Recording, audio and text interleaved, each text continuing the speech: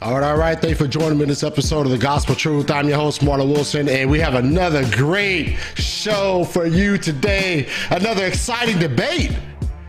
I hope y'all ready for this one, man. This is going to be straight up fire. I am excited, and I thank you for joining me. I have Dr. Leighton Flowers and Pastor Gabriel Hughes, and these guys are about to jump in.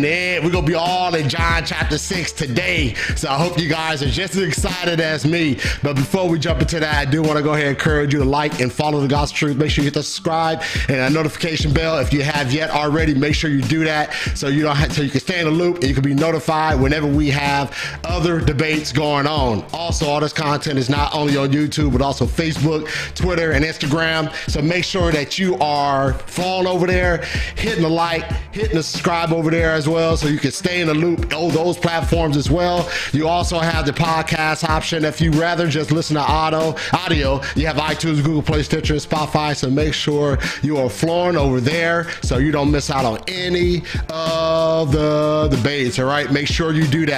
Please do. All right, with that said, I do have shows that are coming up here in the future that I do want you to be aware of. All right, I have Are Unitarians Considered Christians? That's coming up soon. I think that's on the 31st of this month, so make sure you are jumping on this one. I have Kelly Powers and Andrew Griffin, and they are going to jump on, and this should be a great debate. After that, the perpetual virginity debate, was Mary ever virgin? I have Francis Turretin, Dan Chapa, William Arbridge, and Sam Shimon, and they're going to be jumping into the God's Truth Octagon to theologically battle it out. So make sure you guys are in tune with this one. This is going to be a fantastic debate. After that, I have my first in-person live debate that's going to be going down in Arkansas. I have Rock Kendall versus Jeremiah Nurtier, the great baptism debate. All right, that's going to be going on February 11th at Arkansas State University. So make sure, if you're in town, make sure you stop by and see this debate. This is going to be a great debate. I'm excited because this is one of the visions that I feel God put on my heart to take the God's truth, and that's doing live debates. We have the YouTube, the video, but we're going to jump into the live stage, so I'm excited for this opportunity. So make sure if you're in town, and it will be live streamed too, so no worries there. It will be live streamed if you can't make it. All right, so I'm looking forward to this one, and as you should too. And then lastly, I have a great debate coming, a big one. This is Dr. Michael Brown versus Dr. Gary DeMar. Has Matthew chapter 24 been fully fulfilled? These guys are vets in this, man. These guys have been doing it for quite some time, for a very long time. And I am looking forward to this debate, man. And I hope that you are too, man. Like I said, man, the God's Truth has a whole bunch of debates coming up, whole bunch of shows coming up. And you don't want to miss out on any of these shows, because if you don't hit that subscribe button, you're going to miss out on them. You can watch them after the fact, you could watch the recording and so forth. That's cool, but it's something else special when you watch it live. So make sure you are hitting that subscribe button and a notification bell so you can stay in tune with what the God's Truth has going on. Right. That said, hey, have you, I listened to When We Understand the Text, and I always wondered that voice. You hear the voice and you're like, who is this guy, man? He does the 1 minute and a half, about almost 2 minute videos. And you're like, man, that's a great voice, man. I wish I had a radio voice like that. And he does a great job, man. And he is on. This is Mr. Pastor Gabriel Hughes. If you didn't know his name, he's on with me. And Dr. Leighton, everybody's favorite provisionist. Everybody's favorite position, Dr. Leighton Flowers. So, and he has a soteriology 101, and I was poking fun at him earlier before we jumped on. I said, yeah, you'll see me in the live chat. I go in there poking the bear. I go in there poking Dr. Flowers to wake him up. He has that energy, but I don't think he has enough energy. You know what I'm saying? So, so it's always fun to interact with Dr. Leighton Flowers, and it's great to have these guys on. How y'all doing? Doing great tonight. I'm doing great, Marlon. Yeah. All right. Excellent, man. I'm happy, man. I am ecstatic to have you guys on, man. We got this debate on the books maybe about several months ago, and we finally made it. When I'm planning these debates, guys, I'm like on pins and needles. I'm like, man, I planned it so far out, man. I hope it doesn't fall through, So it's always good to be able to see the things come through, man. So I'm excited to have you guys, and I appreciate you guys for joining me. Before we jump into this, I'm gonna allow you guys to introduce yourselves to the audience and everything. Somebody out there don't know who you are. Somebody out there don't know what you do. So go ahead and take this time to introduce yourself. Start with Pastor Gabe. You mind giving a quick introduction to yourself? Yeah, so I am an associate pastor at First Baptist Church in Lindale, Texas. Tom Buck is the senior pastor here. We just moved to this area, and I became pastor here a little over a year ago. And this is a real treat for us. The people here have been so wonderful, and just another opportunity to minister with the Word of God to the people of God. Of course, the online ministry that I have is When We Understand the Text. WWUTT is the way that it's abbreviated. And whatever service you use to listen to a podcast, if you just type in those 5 letters, WWUTT, even on Spotify or through Apple or Podbean or whatever else, then that podcast will come up. It is 20 minutes of Bible teaching 5 days a week. We do New Testament study Monday, Tuesday, and Wednesday, Old Testament on Thursday, and then my wife often joins me on Friday, and we do a Q&A, answering questions from the listeners. Now, all of this started from the videos, and that's really the kind of the main element of the online ministry. So if you go on YouTube to WWUTT, you'll find the channel, over 300 videos there, responding to a number of different Bible topics, even putting verses in context and things like that. I've been very blessed to have so many people watching those videos. I never intended that to be, like, I wasn't trying to start my brand. I actually began that as making videos for members of my own church, in my own congregation, just the questions that they would ask, and have been grateful to see so many people love the videos and play them in various different contexts. And so for further Bible teaching, check out When We Understand the Text. And thank you, Marlon, for inviting me on for this debate tonight. Oh, no problem, man. I thank you for coming on. Appreciate it. All right, Dr. Leighton Flowers, if you don't mind, give a quick introduction to yourself. Tell them what you do. Tell them who you are. Sure. Most of the people watching are probably familiar with my online ministry with Soteriology 101. But much like Pastor Gabe, I didn't really start that for the purpose of being what it is today. I really started that for a college course that I was teaching, and I was trying to help them to understand some of the things I was learning in my own dissertation. And so soteriology101.com began to grow from there, and has become a lot bigger than I ever imagined it would. But it's really talking about the doctrines of grace with regard to the rise of Calvinism in my own convention. I was self-proclaimed Calvinist for about 10 years of my life, and ended up leaving Calvinism and wrote my dissertation on the subject. And so it's a very niche type of ministry that's addressing these particular doctrines. But some people might get the impression that's all I do because that's all you see. But the reason I created Soteriology 101 was really to kind of separate it from my evangelism page, because that's my main job. That's what I get paid to do. That's what I'm traveling right now. I'm in a hotel room now for Texas Baptist, because I travel around the state of Texas, and I do training for evangelism. We put on evangelism events. We just came from one on Saturday with Eric Hernandez there at Jacksonville, and we put on an unapologetic conference with Greg Kokel. Greg Kokel and Frank Turek was there. 2 of my favorites, apologists that were there. And of course, Eric Hernandez is my top favorite. Of course, I have to say that. He works with me. And so we do apologetic conferences and trainings all around the state of Texas. And so one of the things that I love to do is to talk about my relationship with Jesus Christ with others. And this is an in-house debate. This is a secondary issue. And I know Gabe agrees with me on that, because I've heard him say the same thing. And we are brothers in Christ coming together and spar. We're going to be firm with what we believe, but we love each other. I know his pastor well. Tom is one of my favorite Calvinist friends. He's a loving man here in Texas that I appreciate his work as a pastor. And this is an in-house debate where we disagree with each other, but at the same time, we can still be loving towards each other. We can still shake hands after this. We can evangelize together and work together as fellow Southern Baptists. And so I hope that people understand that even though we're discussing and contending over this doctrine, that we can do so in love as brothers in Christ.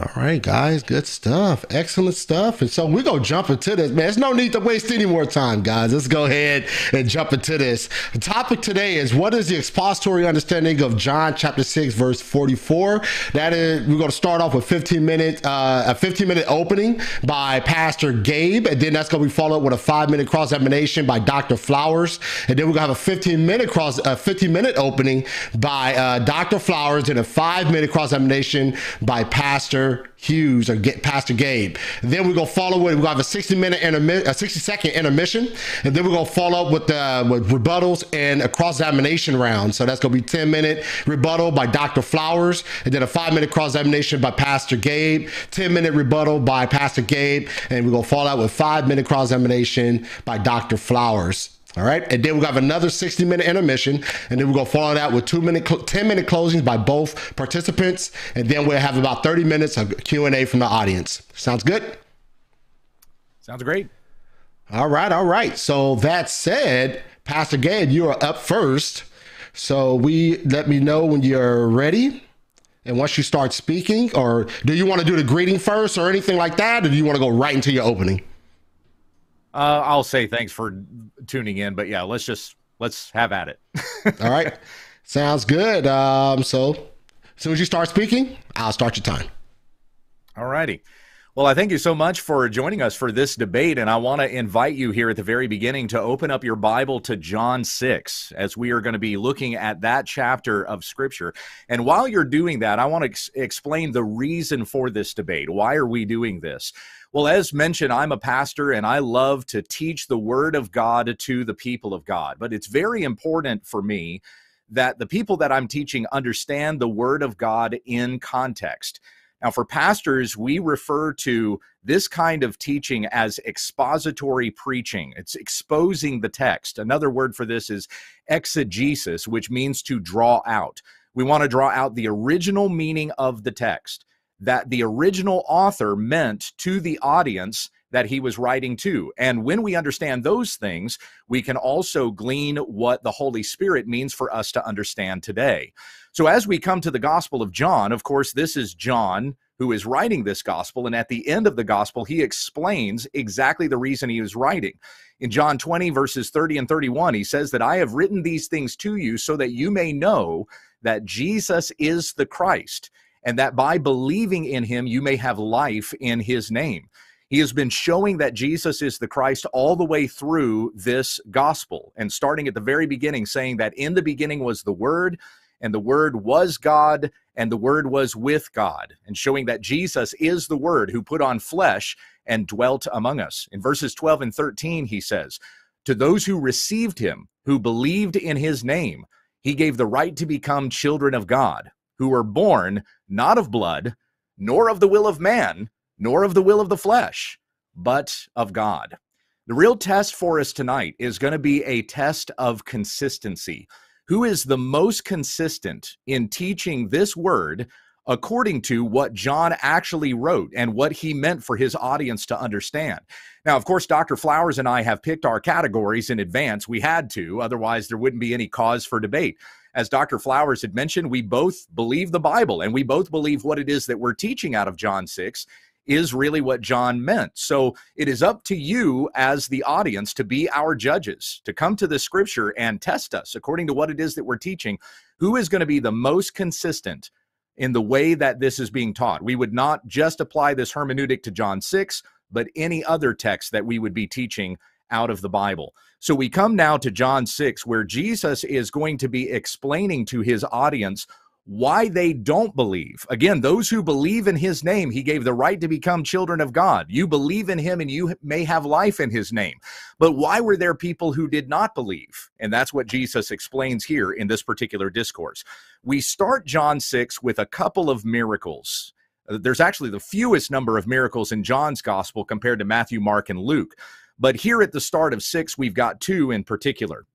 And they're both very well-known miracles. You've heard of these spoken of since you were in Sunday school. You have the story of Jesus feeding the 5,000, which he does with 5 loaves and 2 fish, and still has 12 baskets full of food left over. This showing that Jesus is creator himself, and that he is even able to create out of nothing.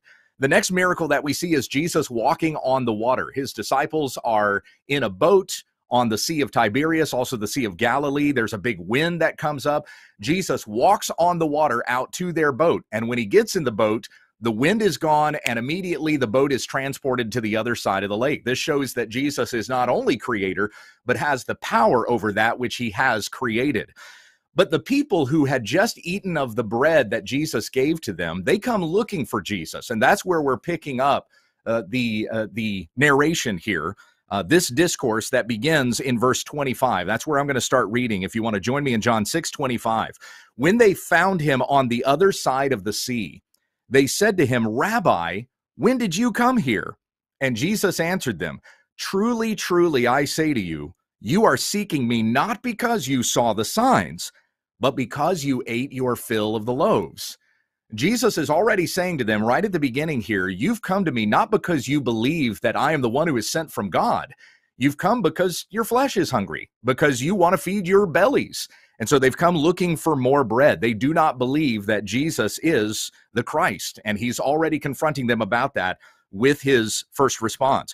Verse 27, "Do not work for the food that perishes, but for the food that endures to eternal life, which the Son of Man will give to you. For on him God the Father has set his seal." Now, keep that in mind. You must seek the food that endures to eternal life, for Jesus comes to that over and over again over the course of this response.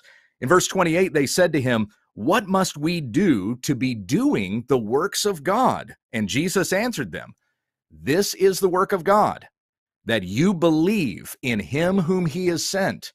It is even God's work upon you that you believe in the Christ." And what he's going to be showing to the people here is that this work of God is not being done in them. We go on with Jesus saying in verse, or the people saying in verse 30, "So they said to him, then what sign do you do that we may see and believe you? What work do you perform?" And it's really quite an astounding question for them to ask. They just saw a miracle performed, Jesus feeding the 5,000 with 5 loaves and 2 fish, and yet they're demanding of him another sign that they may believe as Jesus said they must believe. They go on to say in verse 31, "Our fathers ate the manna in the wilderness, as it is written, he gave them bread from heaven to eat." And Jesus then said to them, "Truly, truly, I say to you, it was not Moses who gave you the bread from heaven, but my Father gives you the true bread from heaven. It was God who gave them bread in the wilderness, and it is God who gives them bread even now." And Jesus is going to refer to himself. "For the bread of God is he who comes down from heaven and gives life to the world." And they said to him, "Sir, give us this bread always." Now, as you've been reading through the Gospel of John, that phrase will look familiar to you because there was a woman at the well in Samaria back in chapter 4 who said something similar. When Jesus said, if you knew who was asking you for a drink, you would have asked him and he would have given you living water. And as Jesus describes this water, she says, "Sir, give me this water always." So the people have the same response here.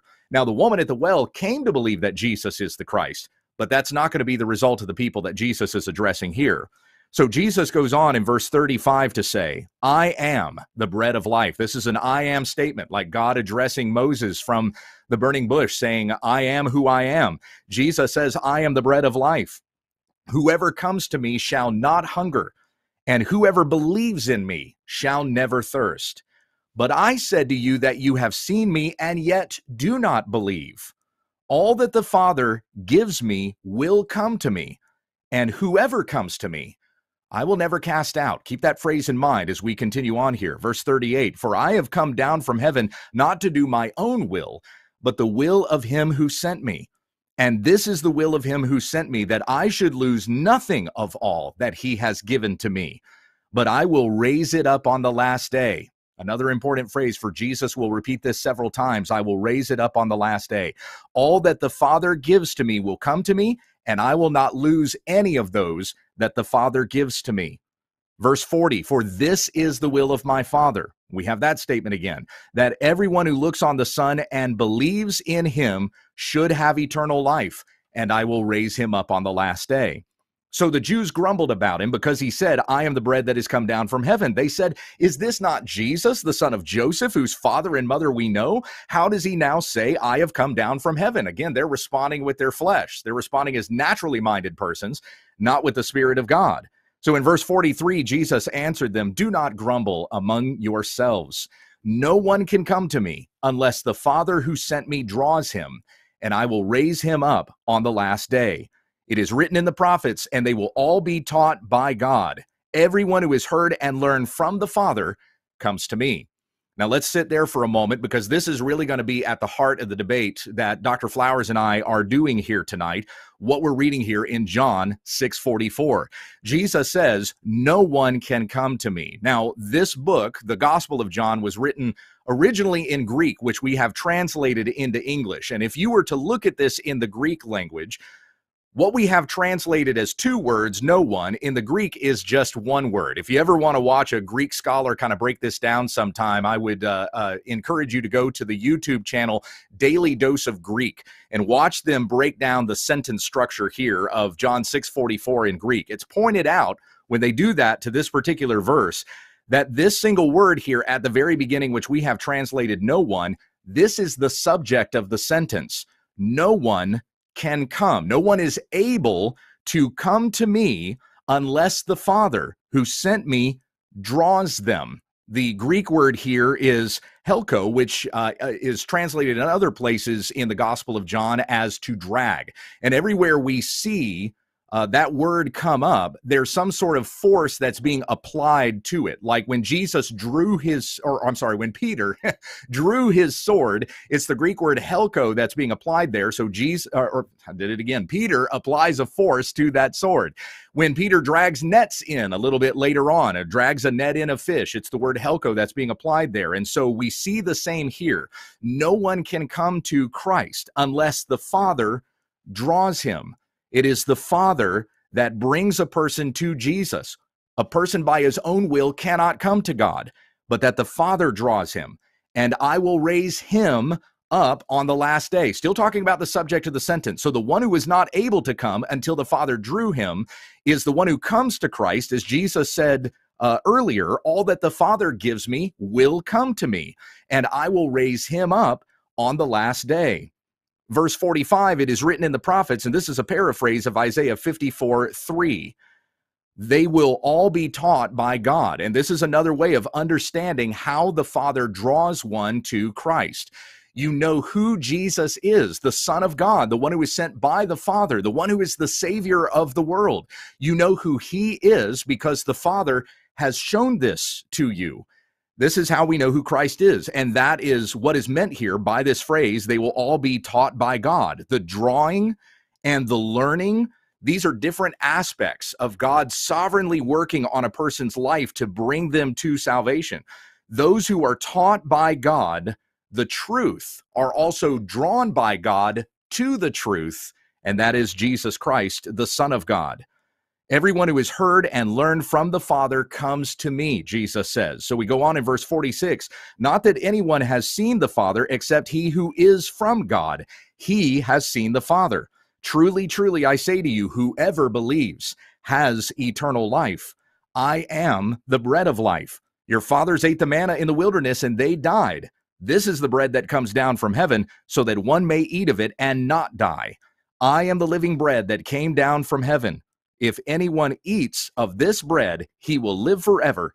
And the bread that I give for the life of the world is my flesh. Now keep that phrase in mind because Jesus is going to come back to that again as he refers to the flesh here, whether it is the flesh of the people or it is his own flesh. We're talking about the entire person here, not merely one's fleshly body, but everything about Christ. It is by faith in Jesus, in the person and work of Jesus Christ, all that he has done, who he is and what he has done, that we have everlasting life. The Jews disputed among themselves, and we see this continued dispute happen in verses 52 to 59. But for the sake of time, I'm going to jump ahead to verse 60. When many of his disciples heard these things that he had said, they said, "This is a hard saying, and who can listen to it?" But Jesus, knowing in himself that his disciples were grumbling about this, he said to them, "Do you take offense at this? Then what if you were to see the Son of Man ascending to where he was before? It is the Spirit who gives life. The flesh is of no help at all. The words that I have spoken to you are spirit and life, but there are some of you who do not believe. And then the parenthetical reference we have there, for Jesus knew from the beginning those who those were who did not believe and who it was who would betray him.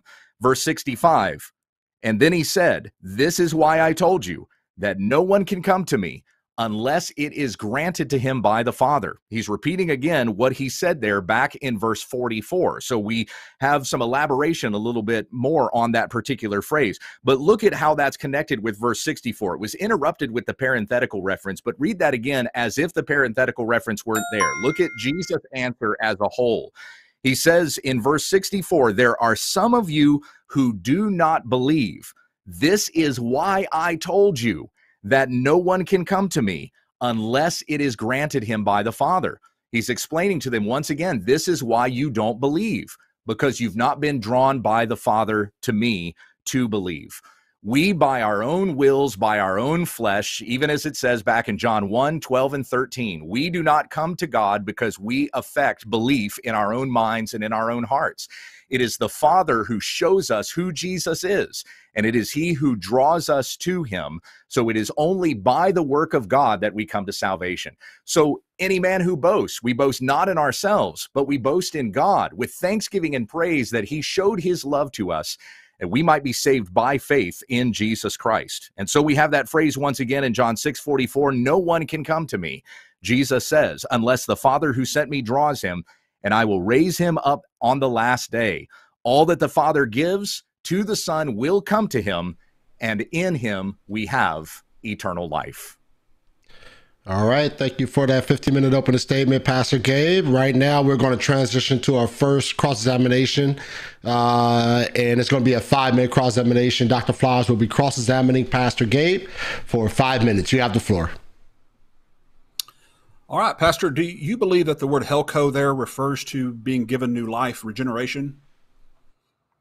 Yes, regeneration preceding faith, correct. Okay. Can somebody have life apart from Christ? No.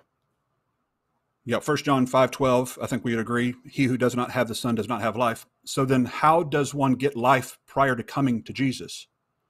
You can't have life until you have Christ. One does not have life prior to coming to Christ. Well, you have to be drawn, given new life, in order to come to Christ. Right. So correct. You have life. The drawing is not. Yeah, right. So the drawing is not. What was the very first question that you asked again? Rephrase that one more time. Yeah. Well, the first question I ask is, well, do you mean by helko, regeneration, or being reborn, given new life? And you said yes. So that means being somebody born has again. to be right. Somebody has to be born again, given new life, in order to come to Jesus. So they would have to have life before they have Jesus. And I'm asking, how does somebody have life apart from Christ? Correct. We have life in Christ. We don't have life apart from Christ. So the regenerating work that happens is the Father revealing who the Son is, but it is only by faith in Jesus Christ that we are saved. Now, when we talk about this in sort of a reformed sort of a context, we will say that regeneration precedes faith, because a person does not have an ability to believe in Christ unless they are regenerated by the Spirit or by the Father's will, as it's explained here. So but as it comes in a particular order, I mean, it's difficult for us to say really that all of those things happen in a particular sequence. It's really quite mysterious to us when it comes down to it. All that we know is that this is a work that God has done. We don't affect it. Yeah. God is the one who does. Well, I think the issue is that it seems to say that somebody has to be given life in order to come to Jesus. And John 5:40, he says, you refuse to come to me so that you may have life. He didn't say, I've refused to give you life so that you would come to me. So how do you reconcile those kinds of passages? Even the one you read earlier, John 20:31, by believing we may have life. It seems you get the order backwards. You say, well, no, you have to have life in order to believe. And the Bible seems to say, no, You believe so as to be given new life. Well, it's a good argument, but the regenerating work that is done by God in a person's heart is not the everlasting life. The everlasting life that we have in Christ is by faith, but that the person's spirit was dead and could not believe in Jesus until the work of the Father that is done on that person's heart. So it is only through that regenerative work that we have life in Christ. Well, regenerating life is eternal, isn't it? I mean, once you're regenerated, that is eternal life, isn't it?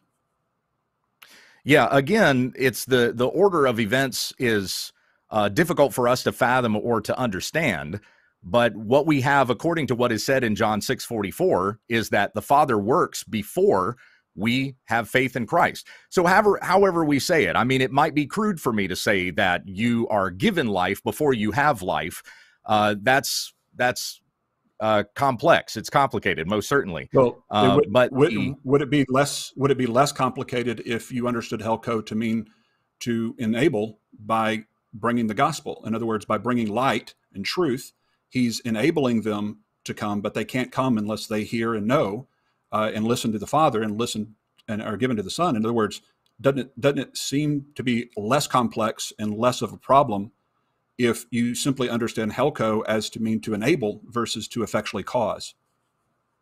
I don't deny that the word draws could be rendered enable, because what enable implies is that you were not able before, and now you are able to believe in Christ by the effectual work of the Father. Yeah, well, why do you assume it's effectual? Like if I give you my phone number, I'm enabling you to call me, but I'm not forcing you to call me. You can choose to call me or not.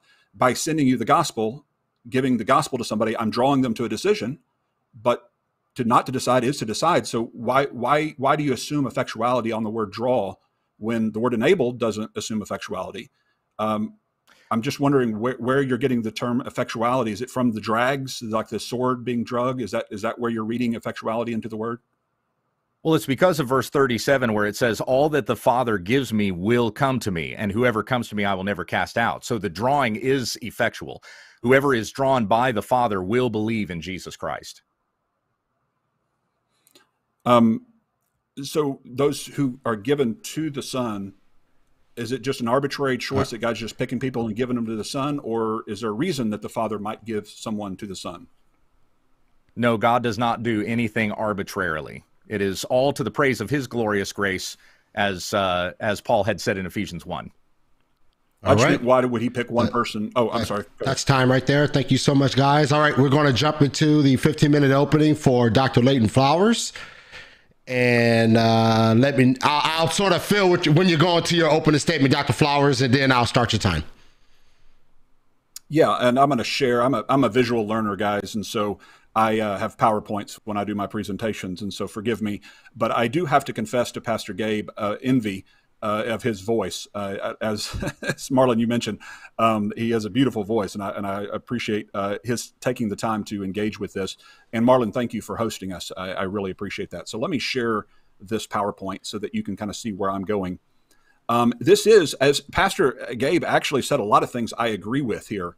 Matter of fact, I don't even have to talk about hermeneutics and exposition because he kind of covered it. I just say what he just said, ditto. It's the context, which is not only just the chapter, by the way, it is the entire book. It's the entire New Testament. You have to understand context. That is what proper hermeneutics teaches us. And so let's go to chapter 1 and look at a theme that you see throughout the book of John. He came to his own, which is speaking obviously of Israel, and those who are his own did not receive him. But as many as that did receive him, to them he gave the right to become children of God, those who believe in his name. So you receive so as to be given the right to become a child of God. And we all agree, yes, you're born of God, but who does he birth? Those who believe, those who receive in him. So he came to his own, he came to Israel, and they don't receive him. Now, I think Gabe is right. Why don't they receive him? That's a big question. They're not receiving him. Why didn't Israel receive Jesus? Is it because Jesus didn't really love the people of Israel? Maybe he didn't really come to die for them, and that's why they're not receiving him. Well, I think we know that's not true. He holds out his hands to them all day long, longing to gather them like a mother hen gathering her chicks under the wings. We even see in Luke 19, Jesus weeping over Israel, saying, would you, even you, had known on this day the things that were made for peace, but now they are hidden from your eyes. What does Jesus mean when he says now they are hidden from your eyes. They weren't hidden before, but now they're hidden. What's he talking about when he says these things, Israel, are being hidden from your eyes? Well, he explains a little bit more in John chapter 12, beginning in verse 39. This is a didactic text speaking to the same group of people from Jesus himself, telling us this is the reason Israel could not believe. In other words, he's telling us, we don't have to guess. He tells us he has blinded, God has blinded Israel's eyes. He has hardened their hearts so that they can neither see with their eyes or understand with their hearts or turn, and I would heal them. So very clearly, he's explaining what many scholars refer to as judicial hardening. All that means is it's an act of a judge. In other words, judicial means that God is the judge and he gives someone over to their calloused rebellion. In other words, they're rebellious by choice. They could have done otherwise. And when they harden themselves, they close their eyes to the word of God, he can strengthen them in their resolve so as to accomplish a good purpose through their rebellion. And so Israel's hardening as a nation was an act of self-hardening, followed by God's act of judicial hardening, as the Evangelical Dictionary of Biblical Theology explains. And so somebody chooses freely to reject and not listen and learn from the Father, and not listen to Moses and not listen to the scriptures, then they can become calloused and hardened. They're not born like that. Okay, keep that in mind. Now it continues on into John chapter 2 as well. He attends the Passover feast. It's an Israelite audience. Many believed in his name when they saw the signs that he was doing, but Jesus would not entrust himself to them. This continues the same theme that you see in John 3. Many of us know, obviously, John 3:16, for God so loved the world, which, by the way, even John Calvin says this is universally all of mankind. Now, some people try to out-Calvin John Calvin and explain away verse 16, I think, to our dismay, because this is an expression of God's love for all the world and his provision for all the world. In verse 20, it continues, for everyone who does evil hates the light and does not come to the light. So why don't Israel want to come into the light? Because their deeds are evil. They're hardened, depraved sinners, and they don't want to come into the light because then their deeds would be exposed. But the one who practices the truth, those who receive him, they come into the light. So those who listen and learn from Moses, those who listen to the Father, they would come into the light.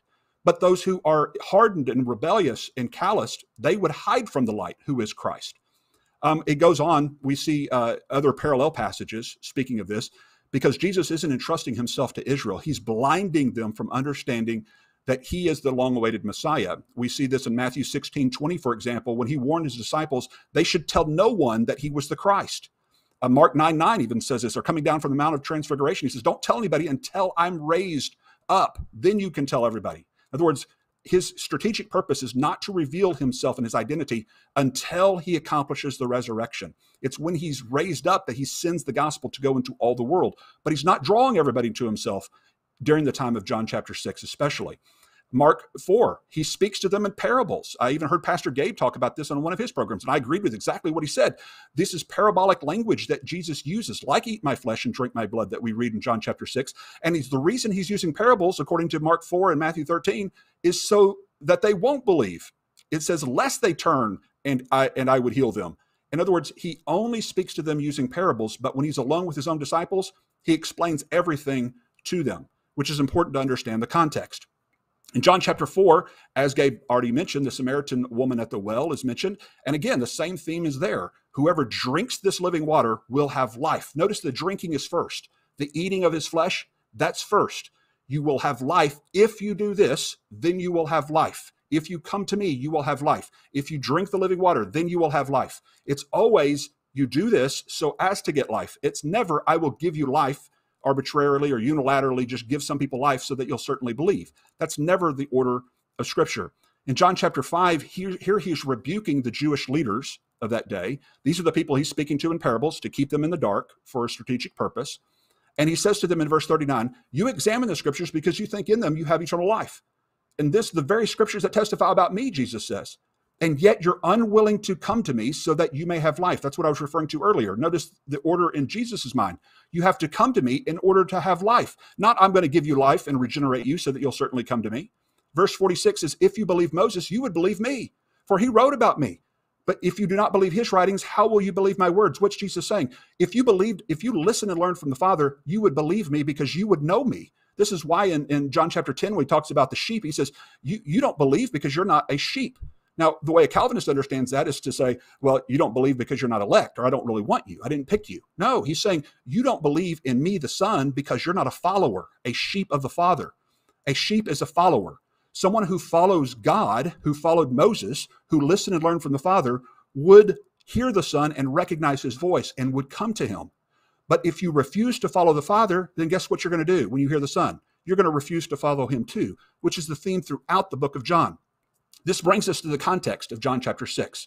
Here we see an audience of rebellious Jewish people who are seeking to have their bellies filled, who have refused to hear and learn from the Father, and thus they've grown hardened in their rebellion against his truth. They're following their leaders, the Pharisees. Jesus begins to teach them using parables. They can't grasp what he means. They think when he's saying, eat my flesh and drink my blood, he's talking like a cannibal. And Jesus doesn't stop and try to explain it to them. He doesn't say, hey guys, don't leave. Let me tell you what I mean. No, he's going to explain it later to his own apostles, but he's not explaining it to them. He is provoking them. He has a mission to accomplish on the cross. And so that's why he's doing this. He's speaking parables in a very hard language that the audience cannot grasp. They cannot understand. Why? Because he's not drawing them to himself yet. It's not until he's raised up, as John 12:32 says. When I'm raised up, I will draw all people to myself. It's not until then that he does that. Now we come to John chapter 6, and I agree with much of what Pastor Gabe actually said in his exposition. And so I'll pick up in verse 32 and really try to focus on our points of contention. Truly I say to you, it's not Moses who gives you bread out of heaven. In other words, it's not just the manna from the Old Testament. It's my Father who gives you true bread out of heaven. For the bread of God is that which comes down out of heaven and gives life. So you eat the bread in order to get life. And eating bread is obviously symbolic of coming to him or believing in him. And of course, as verse 34 says, Lord, always give us this bread. And Jesus said to them, I am the bread of life. The one who comes to me will not be hungry, and the one who believes in me will never be thirsty, which is very similar to what he said to the Samaritan woman as well. But I said to you that you have indeed seen me, yet you do not believe. Now notice this. I want to focus on verse 35. You have seen me, and yet you do not believe in me. It's like Jesus is saying what the prophet Isaiah said. You are ever seeing, but you're never perceiving. Why are they in this condition? I think this is the crux question of this debate. Why is the audience in John chapter 6, the Israelite audience who he came to, who are not receiving him, why are they in that condition? Is it because God rejected them before they were ever born?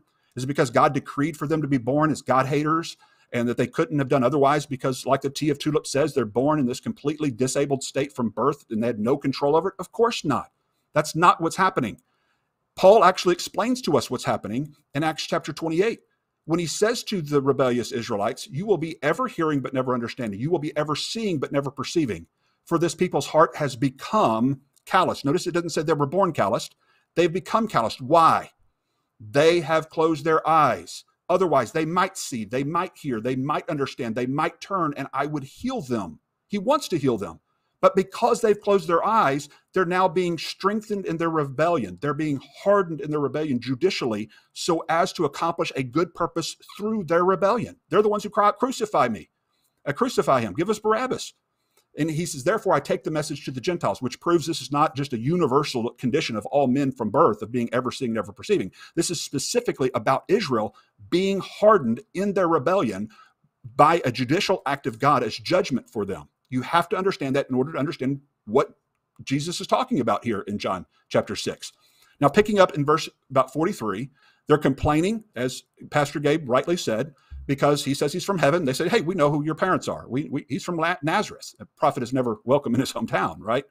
And he says, stop complaining among yourselves. No one can come to me unless the Father who sent me draws him, and I will raise him up in the last day. It is written in the prophets, and they shall be taught of God. Everyone who has what? Heard and learned from the Father comes to me. Sheep will come to me, okay? If you hear and learn from Moses, you'll believe in me because Moses spoke about me. But if you refuse to hear and learn from Moses, you're hardened, you're blinded, and you're cut off. I'm speaking to you in parabolic language, and you can't come to me. That's the context. So let's look at the verse in question. No man, Udice, which is what Gabe was referring to, is the subject of the entire sentence. Therefore, in my estimation, it's the referent point. So look at this. The him, the auton, is referring back to the original word, Udice, okay? And so when auton is mentioned, him, it's always referring back to the man coming. That's why we would say differently than the Calvinist about what this means. But mostly, this is a debate over grammar.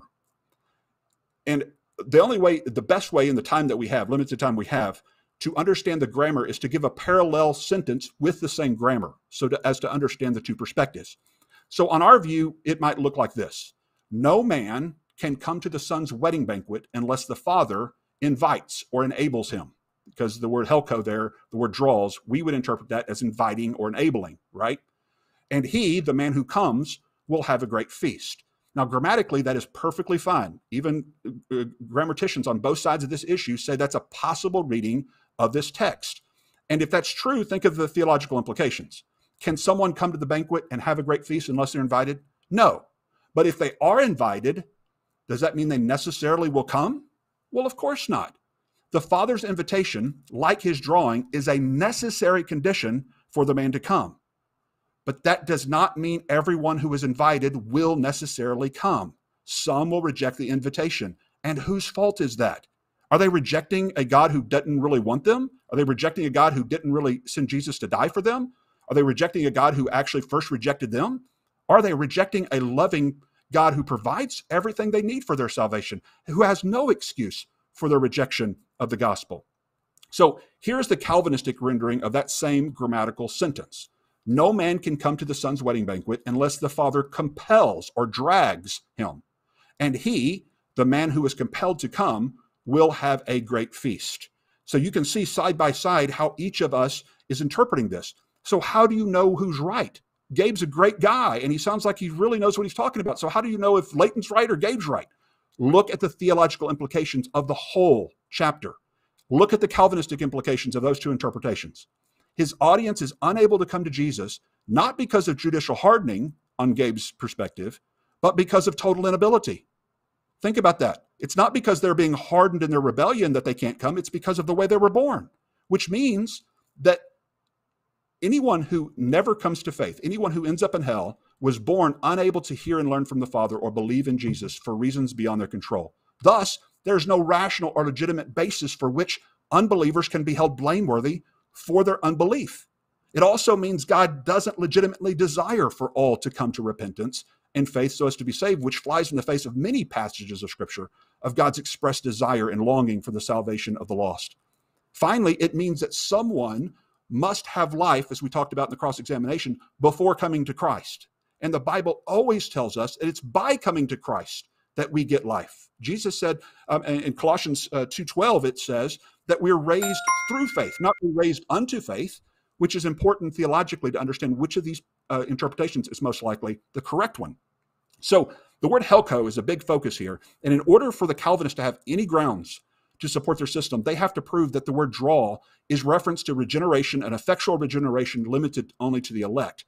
But BDAG, which is the standard for New Testament scholarship, assigns the following definition to helko: to draw a person in the direction of values for interlife, to draw, to attract. In fact, this same word is used in Nehemiah 9:30 in the Septuagint, the Greek translation. And look at the translation for the word mashak here. It says, "And you have drawn them for many years, but they have not listened." So there you have an example of one being drawn, but they're not listening. The same word, mashak, is used in Hosea 11, verse 4 and 5. "I drew them with cords of kindness, with bands of love, but they have refused to come to me." Thus demonstrating that the word helko is not always used in some effectual way, especially when talking about people. Now, when talking about swords or fish, inanimate objects, yeah, you can use the word draw in a more irresistible kind of manner. But when it comes to talking about people, the Bible uses this word as to woo or to invite or to enable, not to effectually cause. Thank you for your time. All right. Thank you, Dr. Flowers, for that opening statement. And now we're going back into cross-examination with Pastor Gabe. Gabe, cross-examining Dr. Flowers for 5 minutes. Yeah. Thank you for promoting me there. That was very kind of you.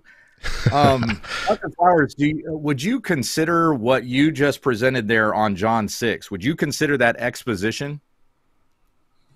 Portions of it were exposition. Portions of it were arguments against your exposition.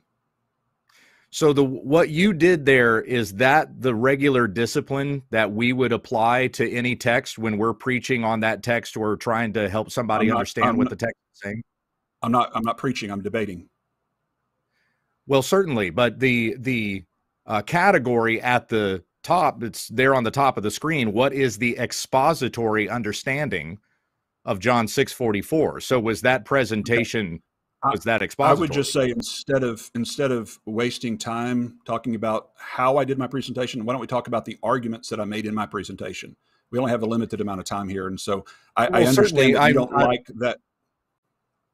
Go ahead. So you would say that was not expository? That's really my question. No, that's not what I would say. Okay. I would say there's exposition done to come to my conclusion. In a 15-minute opener, I'm going to focus on points of contention. I did a broader scope exposition of hermeneutics where you look at the entire context by looking at the hardening of Israel, by understanding why his audience, who's his audience? Israelites who are hardened. Understanding that they are judicially hardened is important to understand why he would say what he said to them. In other words, every time you open a commentary, Gabe, what do you see at the very beginning? Pages and pages of notes on who's the author, what's happening in the historical context, what's happening in the chapters before and after. All of that's talked about before you get to line by line, verse by verse. I spent a lot of time talking about the line by line, verse by verse, because that's important to understand so as you can rightly apply what he says in John chapter 6. Plus, I didn't disagree with a lot of what you talked about in your exposition of it. I wanted to focus on our points of contention. Understood. Okay. So the comment that you made there is that John 6 is to Jews. Is that accurate? Well, the audience is Jews. So he's talking to audience Jews. Is Jews. The audience, you're saying that John's audience is Jews? No, the audience that Jesus is speaking to is a Jewish audience. That doesn't mean it doesn't have application for Gentiles, as I've already mentioned. Obviously, it would have application for us as well. I don't believe anybody can come to the Father unless they are first drawn. Come to the Son unless they are first drawn by the Father. We disagree as to the means by which he draws and the effectuality of that drawing. You believe that he effectually draws a pre-selected number. I believe that he draws by means of the gospel everyone. And so, because that's what John 12:32 says, when I'm raised up, I will draw all men to myself. And so that's the difference between our interpretation. Everything else you said about John 6, I just amen. What we disagree with is your use of the helko to be effectuality and in regeneration. Okay, well, but with regard to exposition, again, talking about exegesis even, you're saying that John 6 was written to Jews because Jesus was talking to Jews, but John is written by John, and he's writing to his audience about what Jesus was saying to Jews, right? So we're not saying that the audience giving here is a narrative. Jews. Okay, well, Jesus on that is point, speaking to a Jewish audience.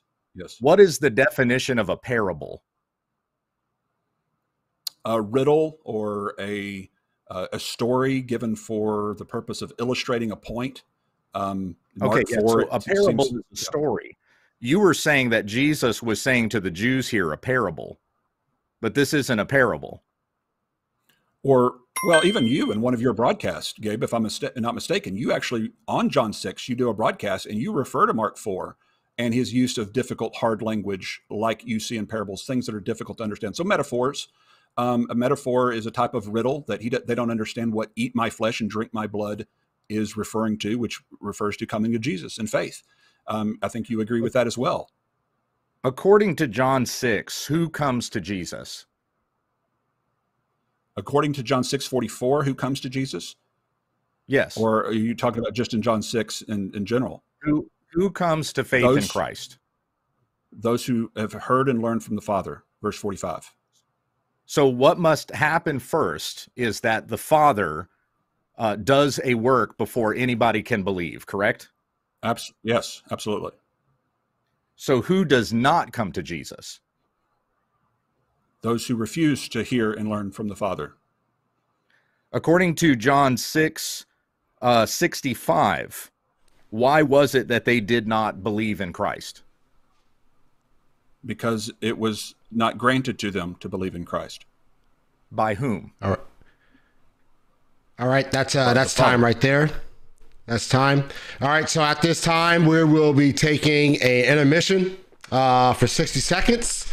So the guys want to stretch a little bit, they can do that. So do what you guys have to do. We'll be right back. All right, guys.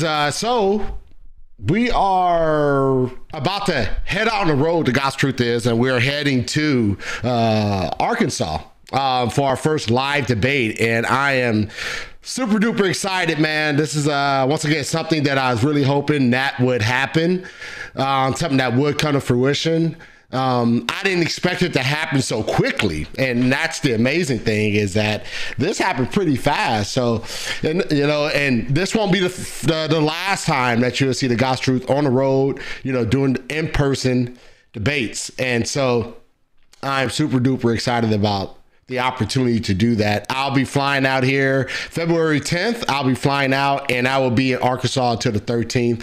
So once again, if you are in town and you happen to be in the area, come on out, man. I think this is going to be a joyful time. Once again, Jeremiah Notier and Brock Kendall is going to be debating. It's going to be a baptism debate. Jeremiah Notier will be representing the Baptist position, while Brock Kendall will be representing the Church of Christ position on baptism. So it's going to be an exciting time, a great time, and it's going to be happening at Arkansas State University. So make sure you are going, make sure if you can, be there. And as I mentioned earlier, this live debate will also be live streamed on the Gospel Truth YouTube page. So if you cannot make it, no biggie, you'll still be able to view it in a convenient way in your home or on your phone or whatever that may be. All right. So that said, I think the guys may be ready. So we're going to bring these guys back in, and we are going to continue to progress through this debate. You guys ready to keep going? Yes, sir. All right. Yes, sir. I think I'm ready. All right, cool. So now we're going to transition to the rebuttal rounds. Once again, this will be 10-minute rebuttals. To start with Dr. Flowers with 10-minute rebuttal, and then we got 5-minute cross-examination by Pastor Gabe, and then we got a 10-minute rebuttal by Pastor Gabe, and then 5-minute cross by Dr. Flowers. All right. So that said, Dr. Flowers, you have the stage for your 10-minute rebuttal. I will begin the time when you begin to speak. Well, I was delighted to hear that Pastor Gabe started with quoting the purpose of the book of John, is chapter 20, verse 31, that these things were written so that you may believe, and by believing you may have life in his name. Notice the order there. It's by believing that you have life in his name. Yet, Pastor Gabe believes that you're regenerated, given new life, so as to believe. So the purpose for John writing these things down is to help people to believe, which is impossible if Calvinism is true, because everyone's born in a condition where they can't believe even the gospel, unless God unilaterally picked them before they were born and effectually graces them with this work of regeneration. So everybody who's in hell on Calvinism is in hell for reasons completely beyond their control. Absolutely no control of how they were born. And according to Calvinists, they are born with this totally disabled condition where they're unable to even respond to God's life-giving truth, calling them to repentance and faith. And I think that flies in the face of so much of what we learn in Scripture. He also says in verse 29, this is the work of God. And he seems to imply that's referring to the effectual work of God causing people to believe. Again, Gabe likes to out-Calvin even John Calvin. John Calvin wrote this about verse 29. Those who infer from this passage that faith is the gift of God are mistaken. For Christ does not show what God produces in us, but what he wishes and requires from us. In other words, what he's asking there in verse 29, what is the work that God requires? And what Jesus is saying, he doesn't require work of you. He requires that you trust in the work of Christ. That's the work that God requires. Trust in Christ. And what Calvinists come along and do is they teach that, well, because you can't do anything good, that means you can't trust in the good one. You can't trust in his works because you can't do anything to earn your way to heaven. Therefore, you can't trust in the one who did it for you. And that's simply a non sequitur. It never is taught that in the pages of Scripture. He also just assumes that this is I would say arbitrary, but maybe that's too polemic. Maybe it's a unilateral decision of God as to why he gives certain people to the Son, versus understanding that at this time in history, there are people who are God-fearing people people like Cornelius, who love God, who serve God, people like Lydia, worshipers of God, people like Simeon. These were God-fearing people. And what does the Bible say that God does with those who fear him? Psalm 25, verse 12. Who is the man who fears the Lord? He will instruct him in the way he should choose. So who does God instruct in the way he should choose? Those who fear him, those who heard and learned from the Father. If you listen to Moses and you believe what Moses said, guess what God's going to do with you? He's going to get you, and he's going to give you to his son, just like he does with Cornelius. How does he give Cornelius to the son? By sending him a vision and telling him, I want you to hear the gospel. Send for Peter out of Joppa. You've got to hear the gospel. I want to give you to my son because you are a God-fearing man. So he's not just seemingly randomly picking people and just giving them to the son for no apparent reason. He's picking people who actually heard and learned from the Father, who are actually fearing God. 14 of Psalm 25 says, the secret of the Lord is for those who fear him, and he will make them known his covenant. So who does he make his covenant known to? Those who fear him.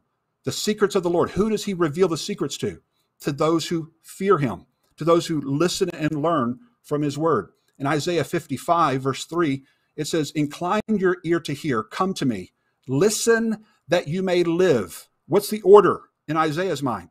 You listen and learn from the Father so that you might live. Not, I'll make you alive so that you'll certainly listen, as the Calvinist would imply through their reading.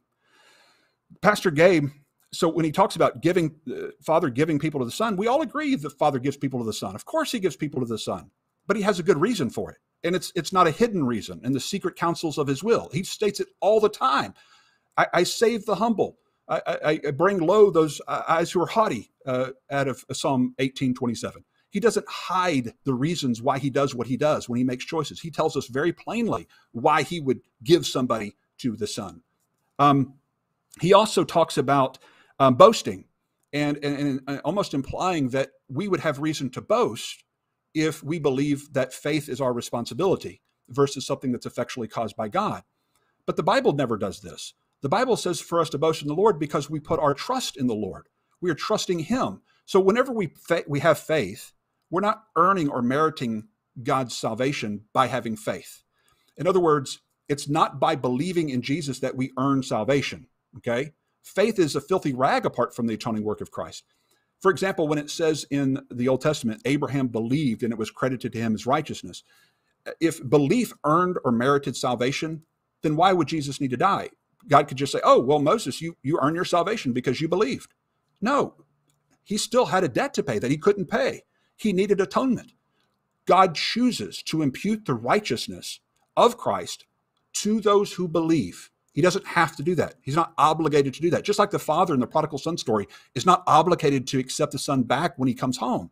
He chooses to do so because he's gracious, not because the son has merited anything from him. If anything, the son deserves to be stoned to death for what he did. The Father acts graciously, and it's solely a choice of God as to what he does with people who return home, who ask for forgiveness. And the Bible tells us that if you humble yourself, he will raise you up. He will lift you up. But it's our responsibility to respond. So in John chapter 6, it's important for us to note what's happening.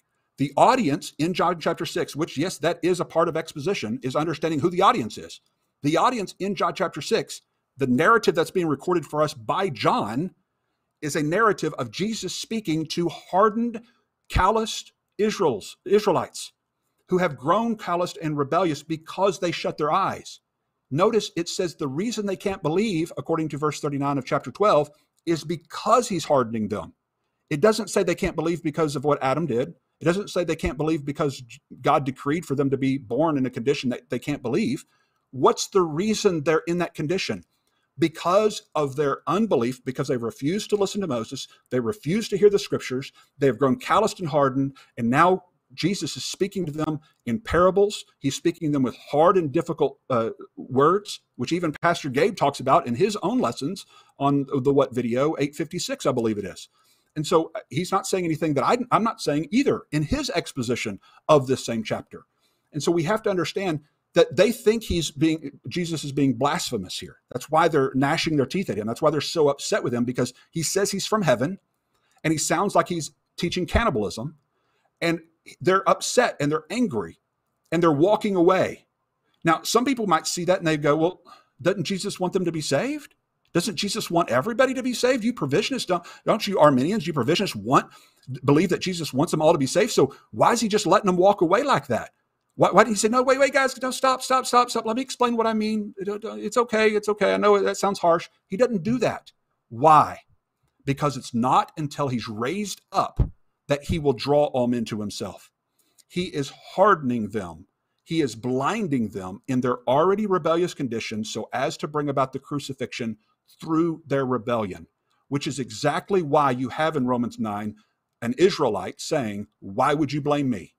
If you're hardening me to bring about the crucifixion and the redemption for the world, then why am I still to be blamed? It's the same interlocutor that we see in Romans chapter 3. Why am I to be blamed? If your righteousness is brought about by my unrighteousness, then why are you blaming me? That is the interlocutor in Paul's mind when we're talking about Romans 9 through 11. It's the same kind of situation that's playing itself out right here in John 6, where he's blinding Israel in their already calloused unbelief. And that's the reason that they're not able to listen. We have to also understand, just in the last minute that I have here, I'll toggle over just to show this presentation one more time, just to show there's two types of people prior to Christ's coming, okay? There are the God-fearing people and there are the hardened ones, right? The God-fearing people are those who heard and learned from the Father. They listened to Moses and they actually believed. People like Cornelius or Simeon, or people who actually feared the Lord. And there are others who are hardened, the Pharisees of that day. Most of the Israelites of that day are in that condition of being hardened, and they refuse to learn because of their self-righteousness. So what would God do for those who are God-fearing men and women? Well, like we just read, Psalm 25 tells us exactly what he does for those who fear him. He will instruct them in the way they should choose. The Lord confides in those who fear him. He makes his covenant known to them. So who is God going to give to Jesus? Those who fear him, those who believe in him, those who have listened and learned. Those who are in rebellion, however, he is going to use them in their rebellion to strategically bring about his plan of redemption. This is why 1 Corinthians chapter 2, 6, 7, and 8 says that these things were hidden from the wise and learned. And had they not been hidden, they would have never crucified the Lord of glory. In other words, there's a reason for him hiding it from their eyes. That's why Jesus weeps when we talked about earlier, Jesus weeping over them and saying, now it is being hidden from your eyes. That's what he's talking about.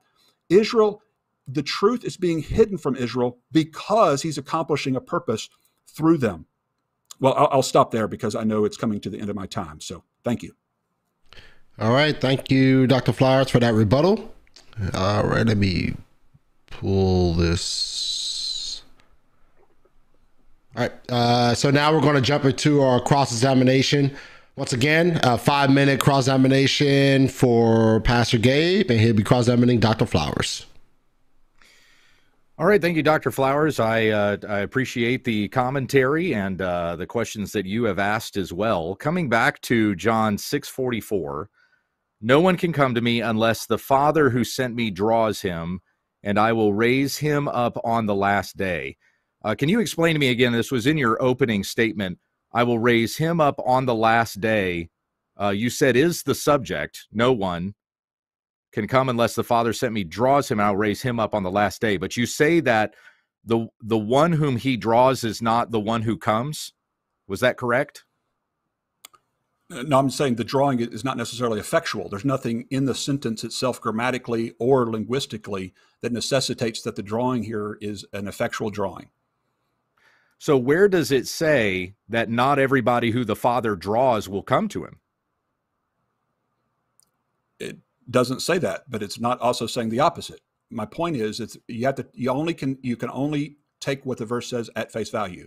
What the verse says at face value is that you can't do this. In other words, you don't have the ability to do this, to come, unless God does something first. And what does he do first? He enables, he draws, he invites. You can't come to the party unless you have an invitation. How will they believe in one whom they've not heard? Romans 10:14. So that's a necessity. But just because it's a necessity doesn't mean it's effectual. In other words, causing them to come. The I will raise up is assuming that the one drawn will come, not because it's happened by effectuality, but because he's addressing those who come. In other words, the second auton there, the second him, is in reference to the original subject, the coming man.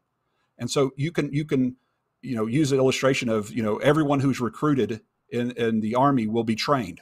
Well, it doesn't mean that everybody who has attempted to be recruited is going to be trained, but what it's saying is assuming that those who are recruited and who come in response to the recruiting will be well trained. And in the same way, I think this verse is simply saying that those who come in response to the drawing of God will be raised up in the last day.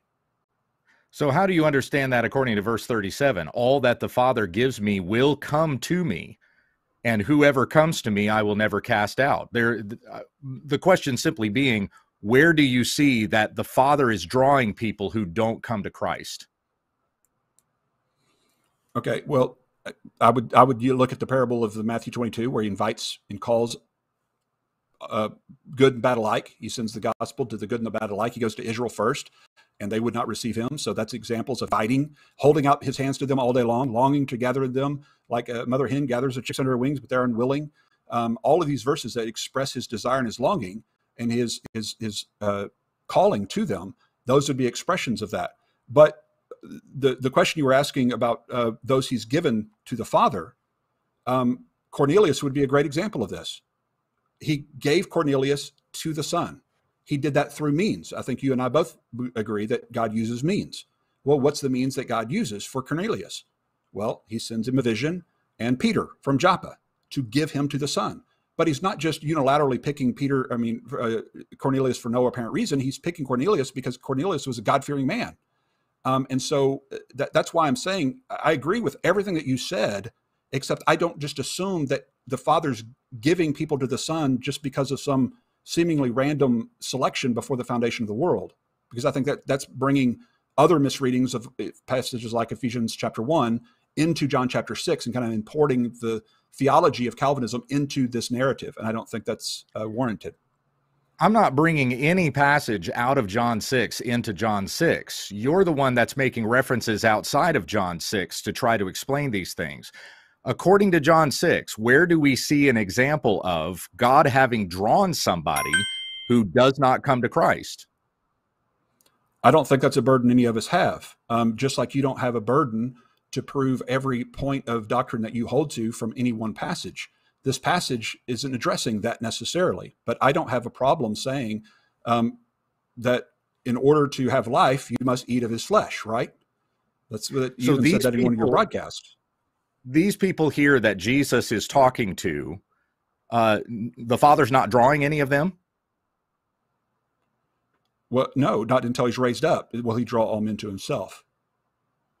Okay, but these people that Jesus is addressing, the Father is not drawing them to the Son. No, he's not drawing all people to the Son yet. Is it 12? The 12 that stayed around, you could say that he's drawing them, but he's not drawing all people to himself. I would agree with that. So doesn't that go against their free will then? No, because remember, it's a judicial hardening, meaning it's an act of a judge because of their rebellion. And we actually believe when they rebel freely. In other words, they could have done otherwise. And so people like Cornelius and Simeon and others did listen and learn from the Father. And because they listened and learned from the Father, as you even say in your own broadcast, it's because they listened and learned from the Father that they would come to the Son. I agree with that. If you refuse to listen and learn from the Father, then the Father wouldn't give you to the Son, because if you don't believe Moses or the Old Testament scriptures, you're not going to believe Jesus either. All right. Thank you guys for that cross-ex. And Gabe, you're up for your 10-minute rebuttal. I'll start your time when you begin to speak. Right. Well, I thank you to Marlon, and I thank you to Dr. Flowers as well. And I appreciate the pushback. It is always good to ask questions about these things, and this is good for you as the viewer as well, so that you can see these differing viewpoints and you can test these things, being good Bereans, opening up the Word of God and examining what it is that we actually have according to the text. Unfortunately, what you're hearing from Dr. Flowers, though, is not according to John 6. You hear him bouncing around to all different kinds of places. Even in the questions that I asked him, he can't give me an answer from John 6. He has to go to Matthew, or he has to go to Mark. So is this really an honest exposition of what we have of this text? Is he really engaging with John 6 in an accurate and an honest way? So we come back again to the beginning of this discourse that Jesus is having with the with the Jews who do not believe in him. And I want to kind of highlight a few points here, and then I want to try to address a few other things that Dr. Flowers mentioned. So in verse 26, Jesus says to them, "Truly, truly, I say to you, you're seeking me not because you saw signs, but because you ate your fill of the loaves." So once again, addressing the people and saying that you don't believe in who I am. And so what Jesus is going to explain to them over the course of this is why they don't believe. And when you get, of course, to verse 44, it's Jesus saying, "No one can come to me unless the Father who sent me draws him." So it is to say to those there who do not believe that Jesus is the Christ, that the Father has not drawn them. And Jesus makes the point again in verse 64. "There are some of you who do not believe," 65, "this is why I told you that no one can come to me unless it is granted to him by the Father." Now, don't miss the key point in verse 37 also, where Jesus had said, "All that the Father gives me will come to me, and whoever comes to me, I will never cast out." We do not see in this particular passage, in what Jesus is explaining to these Jews, and what John is recalling for us here, we do not see Jesus calling anyone who therefore is resisting that particular calling, or that the Father has drawn anyone that they're going, "Yeah, well, the Father's drawn me, but I'm not going to believe in Jesus." It is emphatically stated here that all the Father gives to the Son come to him. This is an effectual calling. It is referred to in Calvinistic doctrine as irresistible grace.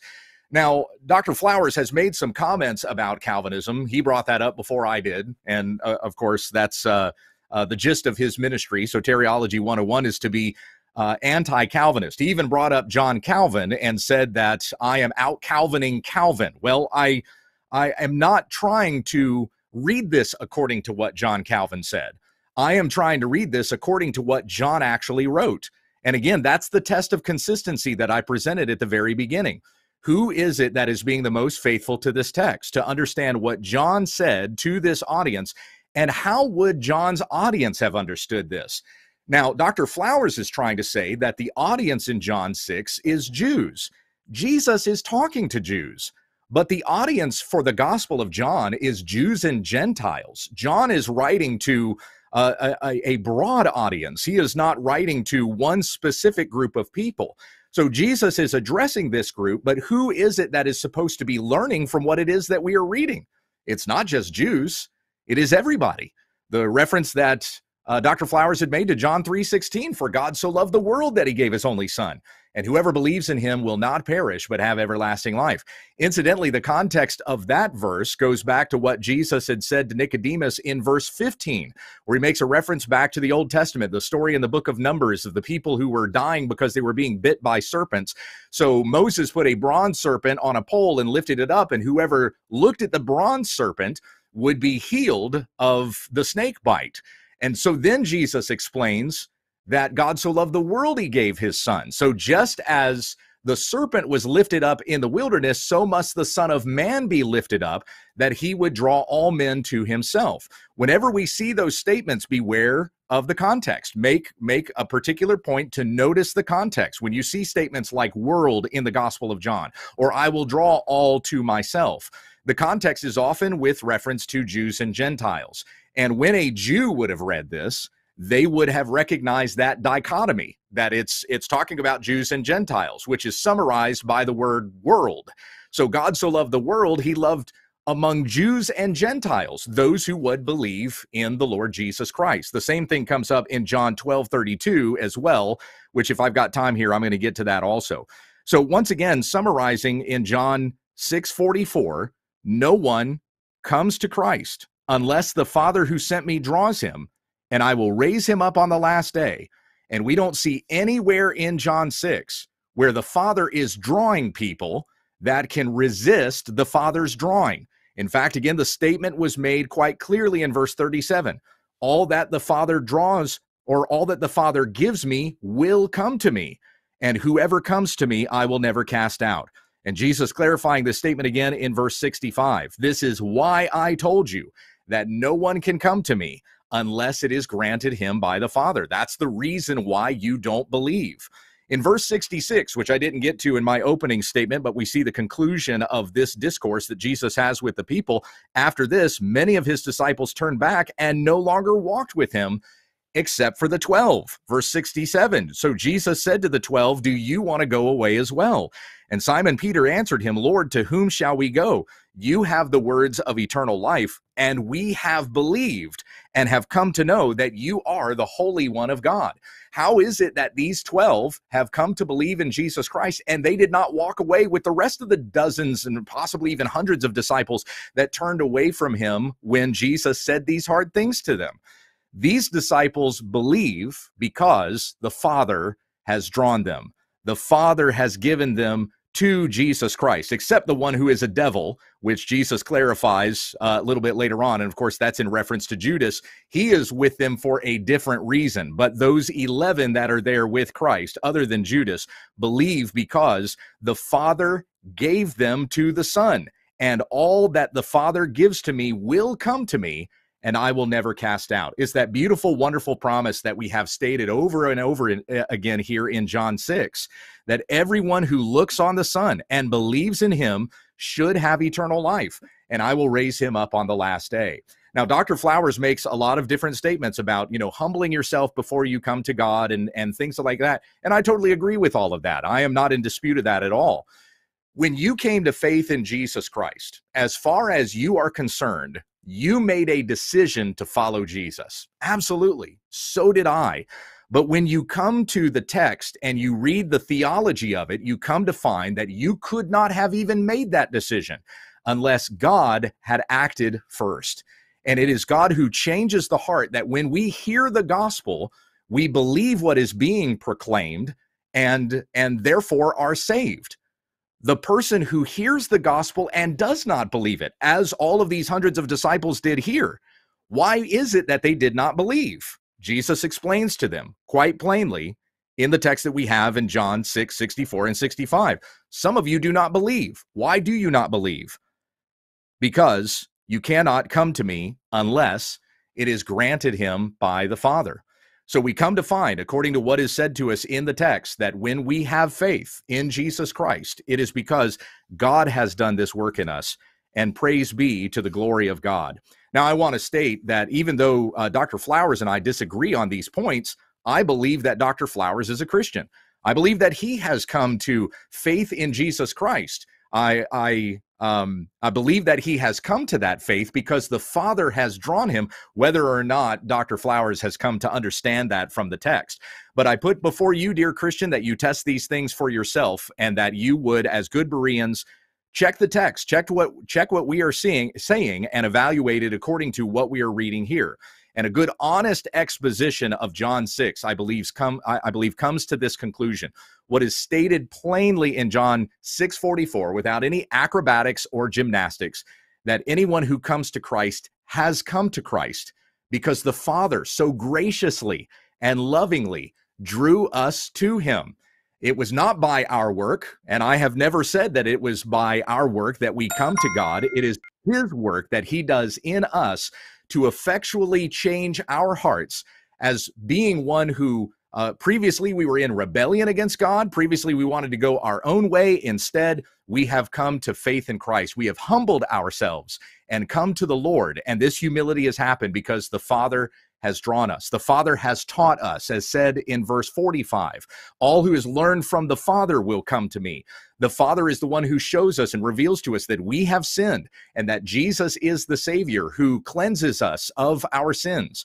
And all of these things by what is proclaimed to us in the Word of God. Romans 10:17, a passage that Dr. Flowers had mentioned before, that we come to faith in Christ because we heard the Word. That faith comes from hearing, and hearing through the word of Christ. But it is the Father who works in the heart of a person to understand what is being said. Even these hard sayings that Jesus is saying to the Jews here in John 6, they only understand them because the Father has drawn them. Thank you. All right. Thank you so much for that rebuttal. All right. We're going to jump back into cross-examination. And Dr. Flowers, you have 5 minutes to cross-examine Pastor Gabriel Hughes. Did you agree or disagree with my commentary with regard to judicial hardening of Israel, that Israel was being blinded or given over in rebellion using parabolic language. Did you disagree with that aspect of what I said? I'm confused by it because you are talking or attempting to explain that a person has a decision, or they can freely make a decision to follow Jesus. But as you make this statement about judicial hardening, I mean, that to me sounds like you're saying that they don't have the free will, therefore, to make a decision to follow Jesus. Right. Well, they don't have the freedom to follow Jesus if they haven't listened and learned from the Father, because the Father wouldn't be giving them to the Son unless they did listen and learn from the Father. And I can understand the confusion. Sometimes thinking from a different worldview can be difficult, but I'm just asking if you agree that that's clear that Jesus is using difficult, hard language, and that he's doing it purposefully in John chapter 6. In other words, he's not trying to get people to follow him in John chapter 6. I agree with you that he's using difficult language there, right, that they don't understand. But my clarification would be that they don't believe because the Father has not drawn them. Okay. So in John chapter 12, where it says, when I'm raised up, in other words, when he ascends into heaven, the last thing he does is send the gospel to call all people to himself. Do you believe that drawing is only in reference to some of all kinds of people? Or would you say that the drawing in John chapter 12 is universal? I would say that the gospel must be proclaimed to all people, absolutely everybody, and there's no one from whom we should withhold the gospel. But the statement that Jesus makes there in John 12:32 with reference to drawing all men to myself, as I said in my rebuttal, pay very close attention to the context there, because this is right after a bunch of Gentiles had come to Philip and said, hey, we want to talk to Jesus. And it's after that happens that Jesus says that the Son of Man will be lifted up and will draw all men to himself. So that's in reference to Jews and Gentiles. In episode 856, you said this, quote, everyone who has heard and learned from the Father, who has known the Father according to the Old Testament scriptures, will come to me, end quote. So do you believe that the Old Testament saints, like Moses or the Old Testament saints, that they had to be regenerated in order to hear and learn from the scriptures of old? They did not know God unless God had revealed it to them in their hearts, correct? And so is that regeneration as well? Is that a Helco drawing for the Old Testament saints as well? Yeah, the reason why anybody believes in God is because God has first done the work on a person's heart. Okay, but I'm asking about the Old Testament. In the Old Testament scriptures, those who heard and learned from the Father came to Jesus. Where does it say that the Old Testament Christians had to be regenerated in order to hear and learn from the Father? That's out of the context of John 6. John 6 is not explaining that to us. John 6, actually, verse 45 says that. I understand the question, but it's not according to John 6. Jesus is explaining to them why they don't come to him. And the reason why they don't come to Jesus, who is there, right there in their presence, is because the Father has not drawn them. I fully acknowledge that even in the Old Testament, one did not believe in God unless God had done that work in their hearts. But as we're talking about faith specifically in Jesus Christ, that's the context of John 6.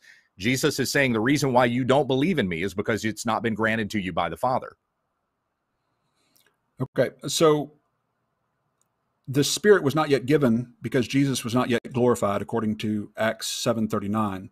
So Old Testament saints didn't have the Spirit of God, even people who believed in Jesus prior to receiving the Holy Spirit. How did they do that without the Holy Spirit? I don't really understand what that has to do with John 6. That is a different context. Again, we're talking here about Jesus saying the reason why you don't believe in me is because the Father has not drawn you. Okay, but the reason they don't believe, according to Jesus in chapter 12, is because he's hardening them. So Jesus actually tells them why they can't believe. And we agree that he's not drawing them. We've already established that. It seems like you're not arguing our point of contention. Maybe you don't understand our point of contention. Our point of contention is not whether God has to draw us or not. We all agree he has to draw us. And we all agree, at least I think we should agree, that he's not drawing everybody in John chapter 6. And so I'm trying to understand whether you're following our line of argumentation, because much of your rebuttal didn't hit on the points that I was raising up with regard to judicial hardening and the fact that he's not drawing people in John chapter 6 to himself. He's actually repulsing to them and being repulsive to them for a purpose. And I'm wondering if you're following that argument and understand where I'm coming from. Yeah, I certainly agree with that. That Jesus is speaking what he is saying to these Jews here, that they would not believe in him. The question that I had asked you earlier was, were these people being drawn to him? And of course, you agree that they are not. Correct. And so understanding that they're not being drawn by right now, but that they could be being drawn later once he accomplishes Calvary, doesn't that help us to understand the possible intention of the author here? Instead of applying this to a universal soteriology of all people, understanding that he's speaking to a Jewish audience about their condition of being hardened in their rebellious condition so as to bring about the crucifixion. Don't you think that's important to understand the context? Marlon, were you going to allow me to answer that question? I thought I heard you jump in there. No, I didn't. Go ahead and answer this question. This will be the final response to Dr. Leighton Flowers' question. Do you mind if I ask Leighton to repeat that one more time? Yeah, go ahead. I apologize. I heard the ding in my ear and it kind of threw me off. We can move on. No. Okay. It's fine. We can move on.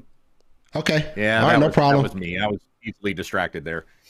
It's all right. It happens, man. Good stuff, guys. I'm enjoying the conversation. I know the live chat is also enjoying the conversation. So I appreciate you guys, decorum, and able to converse about this serious subject without any hostility.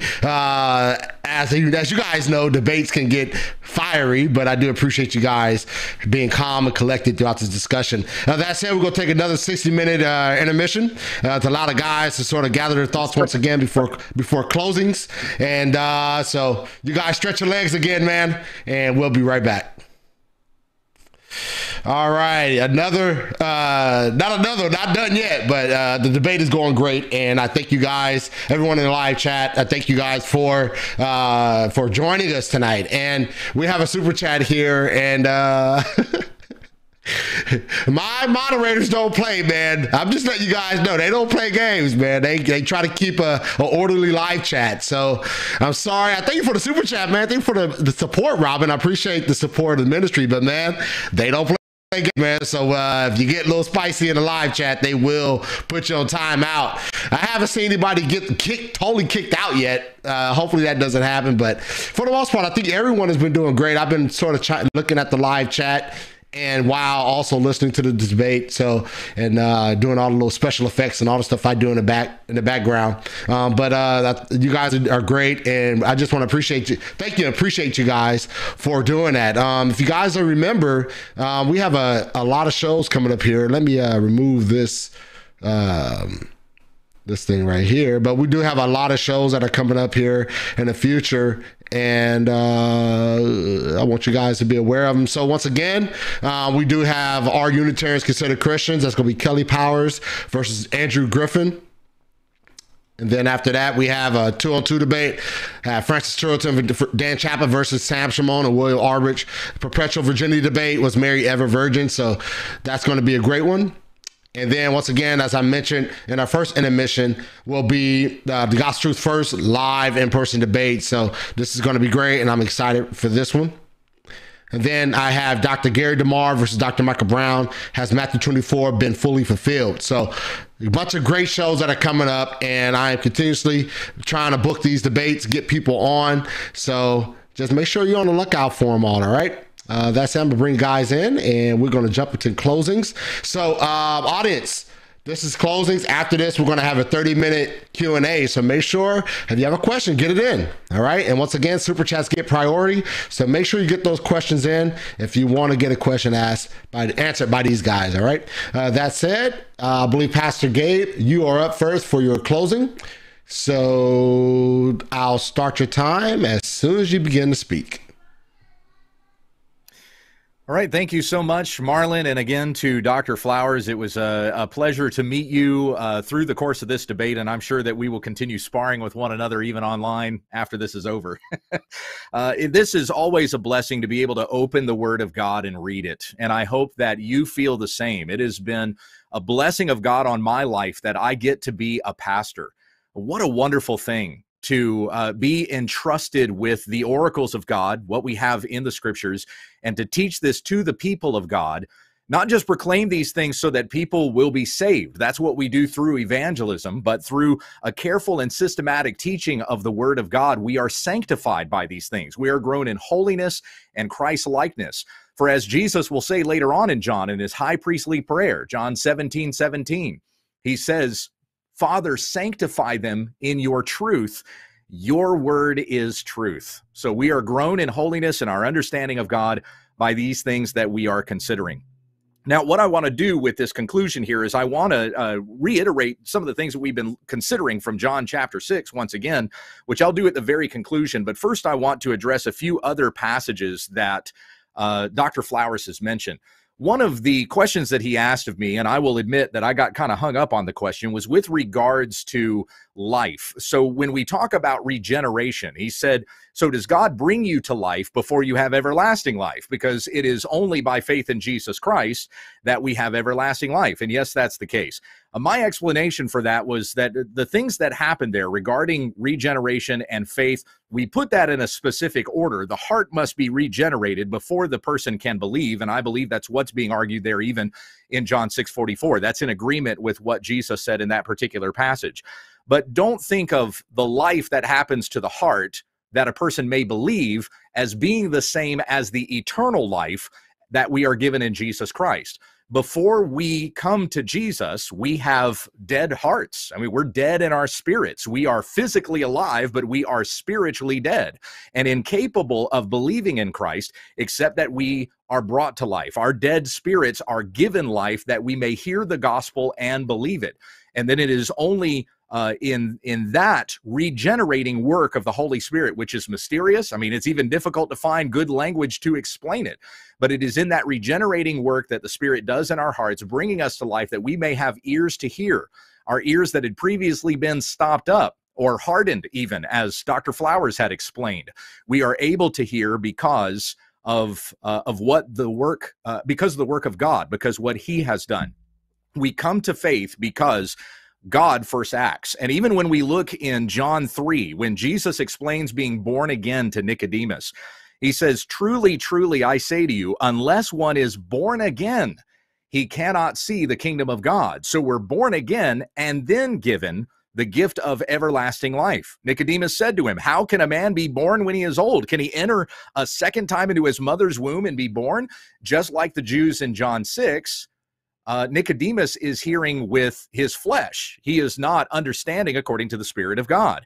And Jesus says in verse 5, truly, truly, I say to you, unless one is born of water and the Spirit, he cannot enter the kingdom of God. So there is a work of the Spirit that is done first before one becomes a citizen of the kingdom of God.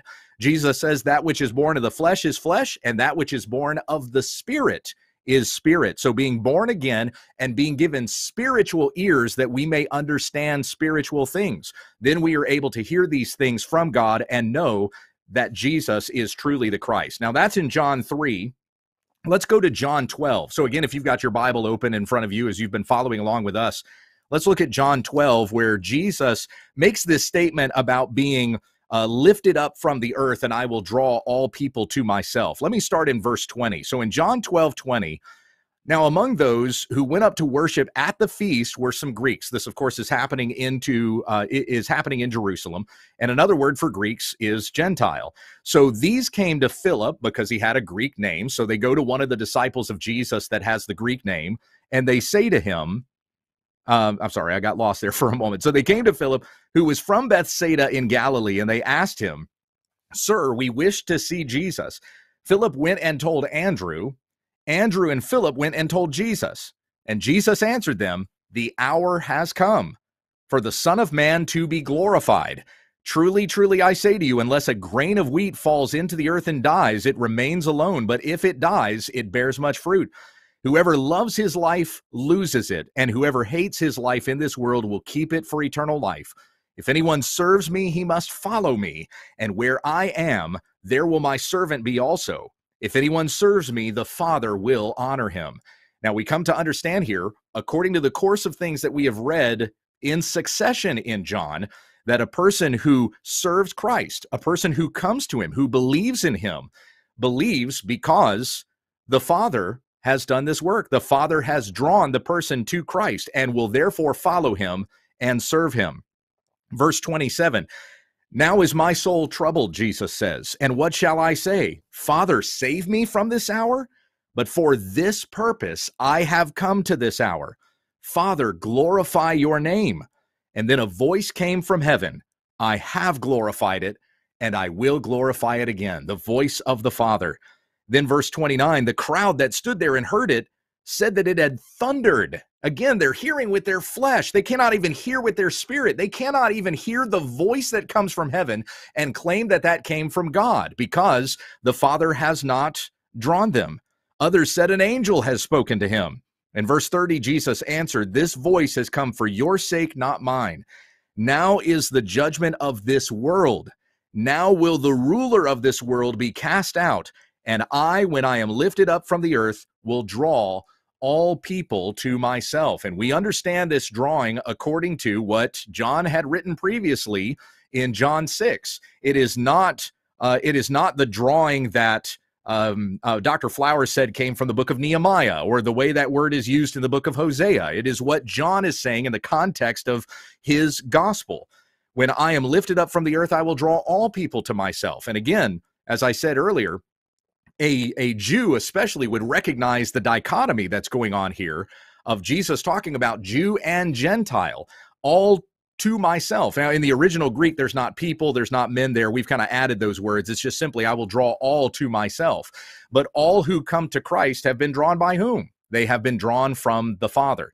This can't be talking about every single person on earth, because every single person on earth does not hear the gospel. Dr. Flowers mentioned being a Southern Baptist, and so I know that he has seen those International Missions Board posters that get sent out all the time, showing us the different groups in the world who are unreached people groups. There has been no gospel that has been delivered to them at any time. They have never even heard the gospel before. So this is not a reference to Jesus saying every single person on the planet alive is going to hear about the gospel, and so therefore through this I'm going to draw all people to myself. It is just simply saying that all kinds of people, Jews and Gentiles, will come to Christ. He will be saving people from both people groups. I'm about 8 minutes here. I got a couple of minutes left. I'm going to address one other matter, and this was in Colossians 2:12. This was another reference that Dr. Flowers had made, and this goes back to the statement about being given life before having eternal life. So in Colossians 2:12, I'm going to start reading in verse 11. Paul says here, in him you were circumcised with a circumcision made without hands, by putting off the body of the flesh by the circumcision of Christ, having been buried with him in baptism, in which you were also raised with him through faith in the powerful working of God. Now, Dr. Flowers is saying that through faith, the faith is in the powerful working of God, and then that person is therefore raised. But there are some translations that actually render this verse, you were also raised with him through faith by the powerful working of God. So what is being stated here actually is that a person comes to faith and believes because that is the powerful working of God. And that's consistent with what we have read here in John chapter 6. This is the work of God, that you believe in him whom he has sent, as Jesus said in John 6:29. And once again, all that the Father gives to me will come to me, and whoever comes to me, I will never cast out. Verse 44, once again, no one can come to me unless the Father who sent me draws him, and I will raise him up on the last day. It is written in the prophets, they will all be taught by God. We have come to knowledge of our sin. We have come to knowledge of who Jesus is. Jesus has even shown to us the Father. We have come to these things because God has worked in our hearts that we may have faith and believe. It is not by our work. Again, going back to the beginning of the Gospel of John, which I read and Dr. Flowers had quoted as well. John 1:12, to all who did receive him, who believed in his name, he gave the right to become children of God, who were born not of blood, nor of the will of the flesh, nor of the will of man, but of God. As we had both stated from John chapter 20, the reason for this gospel is that you would know that Jesus is the Christ, and so put faith in his name and be saved. And we have been saved by the gracious working of the Father. Amen. Thank you so much for watching this debate. All right. Thank you, Pastor Gabe, for that closing. All right, Dr. Flowers, you're up for your 10-minute closing. I'll start your time when you begin to speak.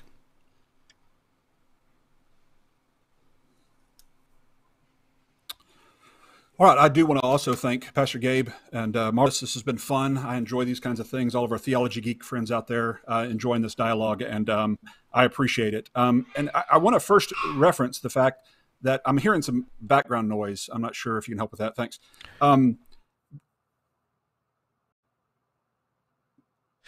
Is everything okay?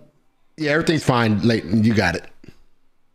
Okay. Yeah. All right. Pastor Gabe seemed to have some problem with me using cross-references. Cross-referencing is done in every major exposition. Understanding the historical context of Israel's hardening is a part of every exposition. And he seems to think that that's discounted because it's not line by line in a particular passage. He also uses the argument from silence, that because in John chapter 6, I can't find people who are drawn who refuse coming, as if I don't believe people have to be drawn in order to come. Again, that's not even our point of contention. It's an argument from silence, because I did reference other passages like in my 9:30 that uses the same Greek word helko, in fact, not many other passages, God drawing or God calling or God holding out, longing for, or all these kinds of examples throughout Scripture. And just to say we have to limit ourselves to a particular chapter is not good biblical exposition. My hermeneutics teacher taught me, you allow Scripture to interpret Scripture. John chapter 6, verse 34 is one of the most highly debated verses in all of Scripture. Back from even John Chrysostom saying that the Manichaeans leap on this text to prove that we have no power. This has been debated from the beginning of church history. For us not to reference other scriptures that are more clear would be bad exegesis and bad exposition. And so I think we have to reference other things. He seems to also misunderstand the audience issue. Just because something is written to somebody doesn't mean it can't be for somebody else. The past, Jesus might be speaking to Peter after he denies him 3 times, for example. That doesn't mean it can't be for me if I have found myself in a place where I've denied Christ through my actions or my words. So just because we're understanding who he's talking to and the condition they're in doesn't mean that the verse isn't for me. Just like we learn when the Bible says over and over again, don't harden your hearts like the people did in Israel. In other words, we need to learn from what Israel did. We Gentiles need to learn not to do what the Jews did in the wilderness, hardening our hearts, because he will cut us off too if we harden our hearts like the Israelites did. And so there's warning for us, absolutely, as Gentiles, and this text is for us. But just because it's for us doesn't mean it was written to us. And therefore, we don't need to understand that universally everybody's born in this condition where they are ever seeing and ever perceiving, hardened by God judicially, because that's not the context of the New Testament. The Bible warns us not to become hardened and close our eyes so that we become ever seeing and ever perceiving. Calvinists just assume you're born ever seeing and ever perceiving. He actually referenced this as a being dead, spiritual deadness. This is what Calvinists do. They have focused upon this dead idiom of Scripture, and they have hyper-focused on it to the point to mean, okay, that means you're unable to respond even to God's life-giving truth. This just doesn't bear itself out. It's like the prodigal son was once lost, but now he's found. He was dead, but now he's alive according to Jesus. Doesn't mean he can't come home, because obviously he did come home. It means he was lost. He was in a far country. So dead is talking about being separated from God because of your immorality, because of your sin. And the Bible even teaches in Romans chapter 6 that we as Christians are to be dead to sin. Now, I wish that meant I could not sin anymore, but it doesn't, because dead doesn't mean inability. He says to the church in Sardis, you have a reputation of being alive, but you're dead. Wake up and renew what remains. No commentator takes that word dead to mean inability to respond to God, because that's not what the idiomatic use of the word dead is entailing. You're dead, but you're still able to suppress truth. You're still able to trade truth in for lies. What corpse has traded truth in for lies? A corpse can't do that. It's talking about a living, sentient being who is separated by his rebellion from his Father and needs to draw near. To be made alive is to draw near, to be back in reconciliation with God. And so they hyper-literalize this deadness to mean you're incapable of responding even to God's life-giving truth. He also talks about in John chapter 3 there about being born again. Notice it says you have to be born again in order to see the kingdom of heaven. And then he's interpreting that to be, you have to be born again in order to believe in Jesus. The Bible doesn't say you have to be born again in order to believe in Jesus. It says you have to be born again in order to see the kingdom of heaven. So you believe in Jesus, you come to Jesus so as to be born again, so as to enter the kingdom of heaven. That's the basic order there. There's several issues that he also brought up with regard to the serpent lifted in the desert. He also pulled that in, and I think that's a great reference out of John chapter 3 that I'm glad he brought up, because it really gives us an example of provisional atonement. The serpent was lifted up for the whole group, the Israelites, just as Christ is lifted up for the whole world, okay? But who does it benefit? It benefits those who look to the serpent in faith. So if a snake-bitten Israelite didn't look to the serpent, then he would not have been healed. It only benefits those who look in faith to the provision. In the same way, Christ was lifted up for the world, but only those who look to the provision in faith will actually be healed. There's also a quote here. I'm going to put this up on the screen if you don't mind. This is a quote from Pastor Gabe in episode 856. He says this, quote, "If the Jews had been listening to the Old Testament scriptures, if they had been listening to Moses and the prophets, then they would know who Jesus is, and they would come to him because they would have known the Father." I love that he said that, because it's exactly my exposition of this passage. If they learned from Moses, if they learned from the Father, then they would have come to the Son. So what's the opposite of that then? If they don't listen and learn from the Father, then they won't come to the Son. That's the basic meaning. And so the reason they can't come to the Son is because they're not listening to the Father, and the Father's not going to give them to the Son if they're not believing, if they're not a sheep, if they're not following his voice. So in other words, God's not just arbitrarily or unilaterally or just unconditionally picking people and bringing them to new life, or picking people and giving them to the Son for reasons that we just don't know, and you just hope you're part of the ones that were chosen that gets given to the Son. No, he's giving those who trust in him, who believe in him, to the Son. He's giving those who humble themselves and trust in him to the Son. So he has a good reason for doing what he does. And so it seems that we both agree that if they had heard and learned from the Father, they would have come to the Son. But look at, therefore, what is our theological difference side by side? It's right there on the screen. It's very easy to see. On provisionism, everyone is born responsible for what they hear from the Father through both general revelation and special revelation, by the way. That's how I would answer his question about those who are unevangelized. Because there is no excuse, God has written the law in all people's heart, and through general revelation, everyone is responsible for what they know about God. Therefore, anyone and everyone can respond to the light and revelation they've been given, and God is faithful to bring more light, more revelation to those who are faithful with a little. So on our side, we say everyone's born responsible for what they hear from the Father, whether through general revelation or special revelation, and they are able to respond, in other words, to his drawing by either suppressing that truth or accepting it. God draws all people. No one has an excuse. God draws everyone. But on Calvinism, the opposite is true. Everyone is born unable because of the T of total inability. They're born unable to spiritually hear because they're dead, corpse-like dead, in the Calvinistic reading, as Gabe was explaining. And they can't hear and learn from the Father because of a condition they're born with. And unless God unconditionally elected them before they were ever born, and he effectually graces them, they have no hope. They're born basically a victim of God's decree. God either decreed them to be reprobate or to be elect, and they have absolutely no control over it. There's no basis to blame them. In other words, on Calvinism, God does not draw all people to the Son, but yet we see from John 12:32, which I'm glad he took some time to explain that, because it seems to be the basic reading of the text here, without doing any gymnastics, as he referred to it, is to say, if I'm lifted up, in other words, when I ascend to heaven, what's the last thing that Jesus does before he ascends into heaven? He commissions the gospel to go be preached to every creature, thus drawing all people to himself. Not only through the word, but through the light of general revelation, God's light is made known to all men. His light, which comes to all, the scripture says. Have they not heard? Have they not seen? Romans chapter 10? He says, yes, they have. In other words, everyone has a sufficient light in order to believe the light they've been given. And if they refuse to believe, that's their fault, not God's. I don't blame it on God for people's inability. And ultimately, the sovereign decree on Calvinism is what blames God for the way people are born. And I don't think that that's a correct reading. This is parallel to what we were talking about in Mark 9:9. When they came down from the Mount of Transfiguration, he orders them not to tell anybody what they had seen. And he told them, wait until the Son of Man has risen from the dead. What's he saying? You can tell people, because that's the means by which you can convince them I am who I said I am. You can tell them about the resurrection. You can tell them about the gospel, but not until I have risen from the dead. So in other words, God is not drawing all men to himself until he accomplishes Calvary.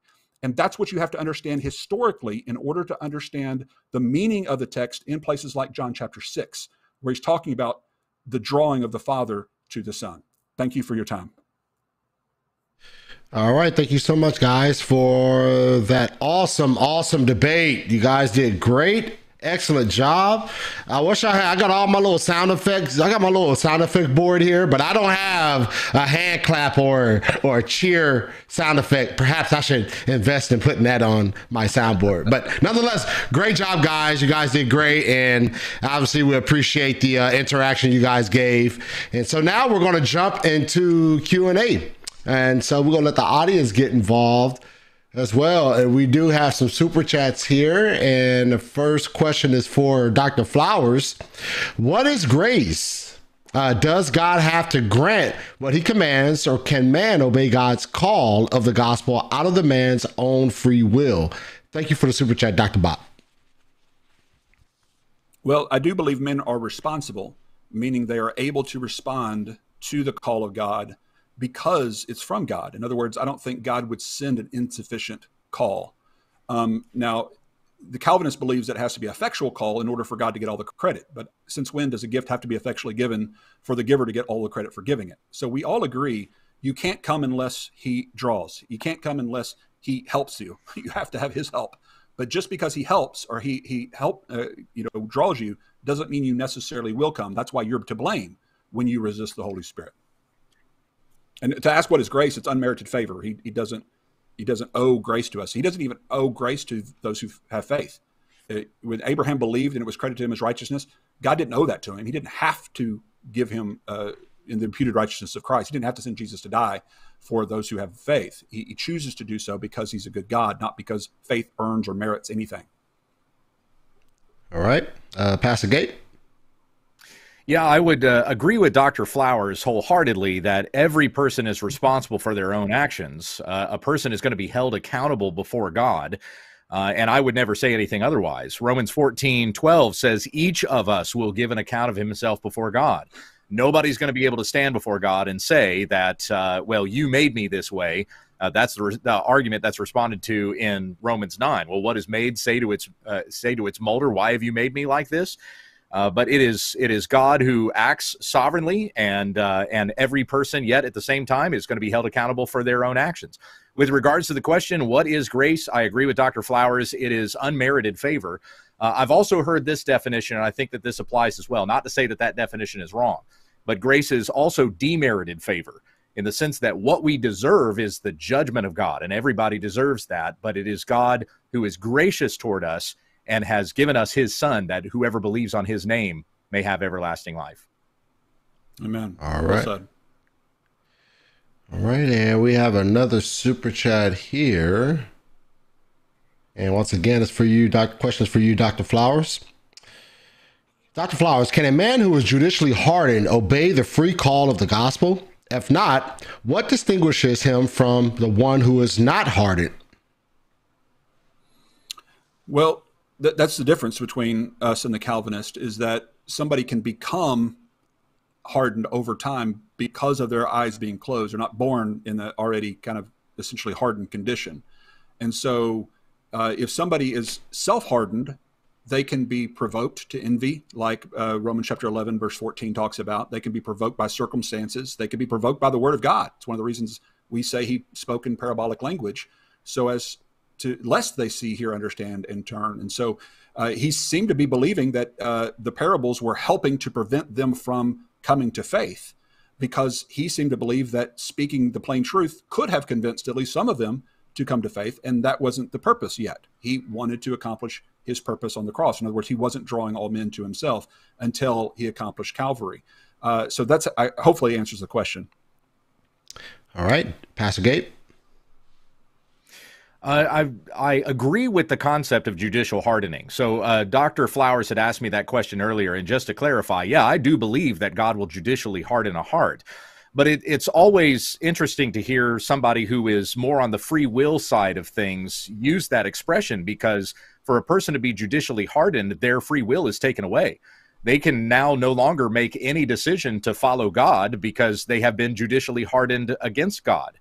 And yet we understand that, according to what we've talked about tonight in John 6:44, that it is the Father who affects in a person's heart a desire to believe in Christ and therefore believes in him. And whoever the Father gives to the Son will not turn away. All right. And here's another super chat. And this question is for you, Gabe. It's a question for Gabe. In your opener, all you did was read John 6 and then add a few of your personal comments. Simply reading is not eisegesis or exposition. So why do you think you did and Leighton didn't? Well, I just have to disagree that what I did was not exposition. I was very particular to the text because we have to see these passages in context. And I don't think Dr. Flowers did that. I don't think that he presented John 6:44 in the proper context, even jumping all the way to John 12 and reading that back into John 6. And I do not deny the discipline of cross-referencing. I do it all the time. Dr. Flowers, so gracious to have listened to a lot of my podcasts, and I thank him for doing that. So he heard me make numerous cross-references there as well. A cross-reference can help us shed light on what a particular passage means, but it is not the grid work that we use to understand the plain meaning of that text and then because otherwise we're taking cross-references and forcing the text through that grid work. And that may not be what John had intended there unless we read it in the proper context. Matthew and Mark are writing to a different audience than John is writing to. And so therefore we must understand even their passages in context in order to rightly use them as cross-references according to what John says. Well, what's interesting to me is that even some of the same cross-references that I used are the same ones that Gabe uses in his own broadcasts. When he was doing exposition of John 6, he actually refers to Mark 4 and the parables. And he actually links that to the parable, the language of eating the flesh and drinking the blood. And I was going, oh, good. We're not going to even have to disagree over that because he does the same thing. When you reference other texts, you're supporting your findings in the context of the passage you're in question. So, for example, when I say, what does helko mean? And then I reference Nehemiah 9:30 where helko is used. What am I doing? I'm allowing Scripture to interpret Scripture by showing here's an example of where helko is used that doesn't reference to an effectual calling of God's people. And that's supporting my findings of the text in question. You're the one who has the burden, in my opinion, you have the burden on your side to show that helko has to mean effectuality. Not just that it could mean it, because I can even agree that it could mean it, but if I can just demonstrate that it might be the kind of helko being used in Nehemiah 9:30 or in John 12:32, then I have demonstrated, I think, that my reading is a more likely reading given the implications of the Calvinistic interpretation versus the implications of my interpretation. All right. And here's another super chat. And this question is for you again, Gabe. I meant exegesis, not eisegesis in my previous question. yeah, Aaron, we figured that you meant exegesis. Anyway, in my previous question to Gabe, one more question for Gabe. How can you logically have life before you're justified? We're justified by faith, not before. How can you logically have life? Well, once again, conflating the concept there, we use the word life as an expression of regeneration is different than the holy life that we are supposed to have in Christ, the sanctified life. It's different than the eternal life that we are given in Christ. These are different applications of the word life. It is not to mean that one who has a soul that has been given life so can therefore hear the gospel and understand it and believe it is not the same as the eternal life that has been given to us by faith in Christ. All right, Dr. Flowers. Well, Titus 3:5 says that we, not by works or righteousness that we have done, but according to his mercy, through the washing of regeneration and the renewal by the Holy Spirit. So if it's the washing of regeneration, and that's one of the only references to the word regeneration in the New Testament, in fact, and it's a washing of regeneration, it would seem to me that that Gabe and other Calvinists would say that you have to be washed before you can even confess that you're dirty. You have to have the washing of regeneration before you can even confess that you're a sinner. At least that use of the word regeneration. So the burden is on the Calvinists. Demonstrate for me why you think helko means regeneration. Why does drawing mean regeneration? That's your burden to demonstrate that drawing is in reference to regeneration. That's not my burden. That's the Calvinist burden. And I never saw in this debate or any other where a Calvinist has demonstrated, at least convincingly to me, that the drawing being referenced is to the washing of regeneration as referenced in Titus 3:5. All right. And here's a question for Gabe. Why does God draw some and not others in John 6? I don't know. And we don't get to know that. That is God's decree. That is what he has decided. What we know and what I had stated from Romans 14 is that we're all responsible for our own actions. We're all going to have to stand before God and give an account. So you are responsible to hear the gospel and to turn from your sin to the Lord Jesus Christ and live. Everyone who hears the gospel has a responsibility to believe in what it is that has been said. And it is not going to be upon upon any person to stand before God on that day of judgment and say, well, the reason why I don't believe is your fault. That was actually an answer that Adam gave. You go all the way back to the Garden of Eden in Genesis chapter 3. And when God asks Adam, did you eat the fruit that I told you not to eat from? Adam's response is, the woman you gave to me gave me some of the fruit and I ate. So this concept of blaming God even goes back to the first sin. But as is said in Romans chapter 9, well, what is made say to the maker, why have you made me like this? Nobody will be able to blame God. It is God who decides. Why does he draw some and not others? We'll know that in eternity. 1 Corinthians 13:13. Now we see as though through a glass darkly, but soon we'll see face to face, and then we will know just as we are fully known. All right, Dr. Flowers. Well, I think Pastor Gabe gave us an answer in episode 856 when he said, if the Jews had been listening to the Old Testament scriptures, if they had been listening to Moses and the prophets, then they would know who Jesus is and they would have come to him. In other words, the Father would have given them to the Son. But because they didn't hear and learn, they did not come to Christ. That's what verse 45 says. He presents it to all, and those who listen and learn will come to Christ. And so the opposite must also be true. Those who don't listen and learn won't come to Christ. And so the answer is implicit within that text and explicit in other texts that we referenced already in our opener with regard to the hardening of Israel. Why do they not believe? John chapter 12, verse 39. This is why Israel could not believe. And then he quotes from Isaiah, where they are hardened, they are blinded, they're ever seeing and never perceiving, as a judgment on them for their rebellion, not just arbitrarily as a thing from birth that they can't help. In other words, this is a judicial act against them, not just something everyone's born with universally. And unless you understand that, you're going to walk away with false teachings like Calvinistic doctrine. All right. And here is a question for Dr. Leighton. Could the people who were unbelieving in John 6 turn to Jesus at the time Jesus was speaking, even if it was not granted by the Father? Well, I don't think they would because they didn't understand. You've got to understand something to believe it. How will they believe in one whom they've not heard? How will they hear without a preacher explaining it to them? They can't. And so there is a cannot in Scripture, and the cannot is you cannot believe in something you don't know and understand. And they can't know and understand it because first they close their own eyes, and now God is strengthening them in their resolve and using parables to keep them in their already rebellious condition. It's only after he's raised up that we see the 3,000 at Pentecost coming into the church. Well, because he's drawing them into himself at this point. He's starting to open the gospel to the world that people can understand and know.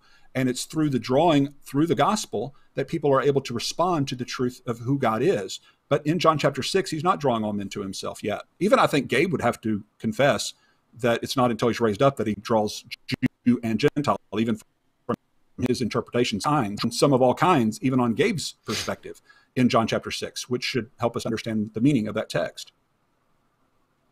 All right. Marlon, you're hearing me okay? Is this okay? Yeah, I can hear you. I skipped a little bit during Dr. Flowers' answer. I'm pretty sure I got the gist of it, though. I'm sorry. It's probably my internet connection. But to respond to Xavier, the You're touching on exactly what I had questioned Dr. Flowers about. Could there have been anyone there that could have turned to Jesus even if it was not granted to them by the Father? No. And nor can Dr. Flowers give me an example from John 6 or any other text that God has drawn people who will not believe in Jesus Christ. He said that I was making an argument from silence. Well, yeah, it's so silent, you can't find a single example of it in Scripture, of God having drawn somebody to Christ who therefore doesn't believe in Christ. So it is only those who are drawn by the Father who come to Jesus and have faith in him. And that is to the praise of his glorious grace. All right. And we have a super chat here, and the question is for Gabe. Gabe, what is the Greek word for all in John 12:32? And does it mean the same as the word all in John chapter 6, verse 45? I wouldn't be able to give you the answer to that question, but I appreciate it. I'll have to look that up and do a Greek study of that some other time. All right. Dr. Flowers? Well, in John 6:45, 6:45, I think he's referencing all have heard. Speaking of Israel in general, they have all heard, but only those who have listened and learned from the Father would come to Jesus.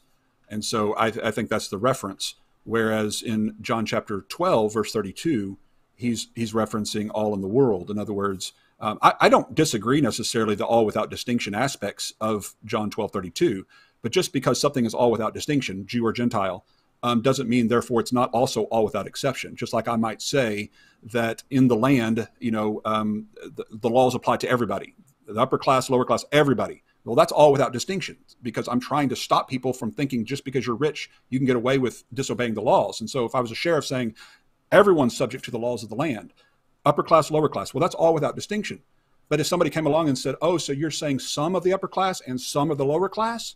No, it's implicit within the comment that it's all without distinction, yes, but it's also all without exception. Everyone is under the law of the land. And I think the general tenor of all of Scripture, from John 3:16 all the way to John 17, that these things have been known so that the world may know and believe that I am who I say I am. And so I think the cosmos, the world there being referenced, is generally all without distinction, yes, but also all without exception in that context. All right. And here's a super chat. This from Xavier again. It's a similar question. It's probably almost like the same question that was just asked by Xavier. This for Leighton. Could the Jews in John 6 ultimately have chosen Christ even though it was not granted to them by the Father at the time? Yeah. At that time, I guess would be the clarification there. Yeah, at that time. No. You can't believe in somebody you haven't heard or understood.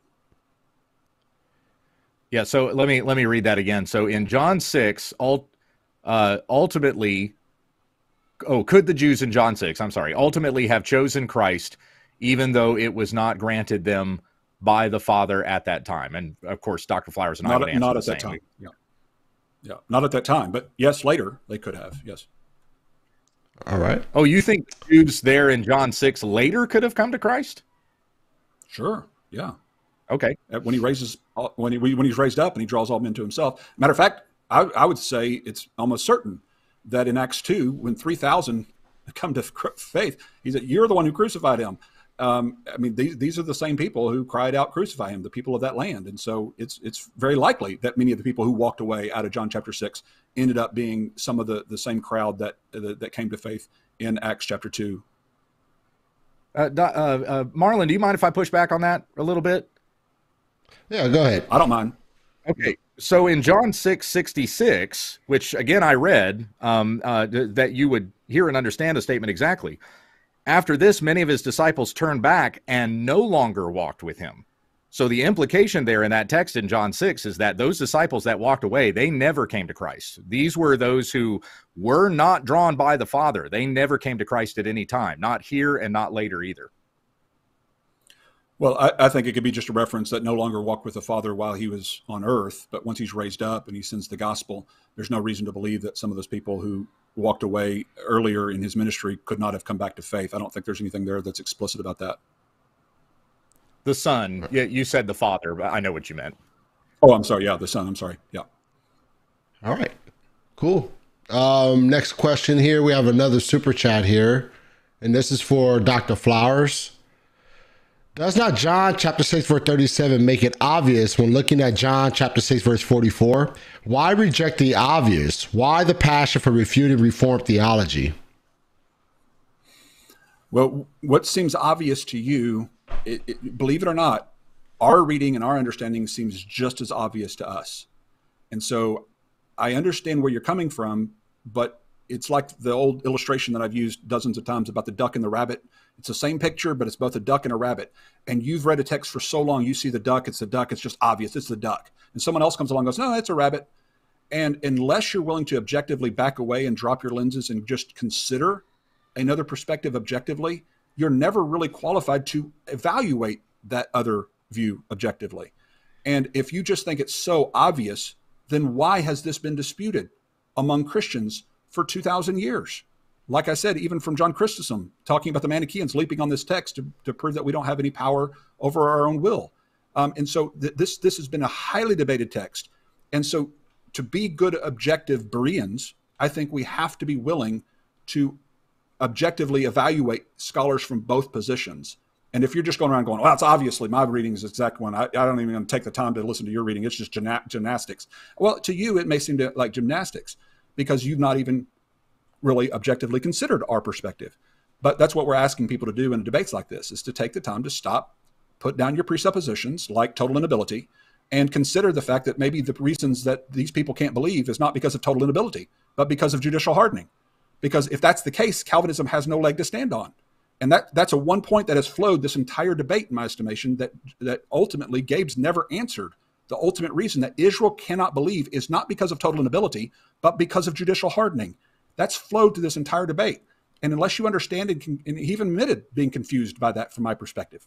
Sounds like it's the first time he's really considered it. I hope that he goes home and maybe thinks about this for a little while and comes to understand why we believe what we believe with regard to the hardening of Israel. Why speak in parables to people who can't believe truth because they're dead like corpses? Why even use parables in that sense? The reason parables are used is to keep them from understanding so that they remain in darkness until the right time. Why does he say don't tell anybody yet? They can't believe unless they're regenerated. It doesn't matter if you tell them or not. These kinds of things have to be considered from both perspectives.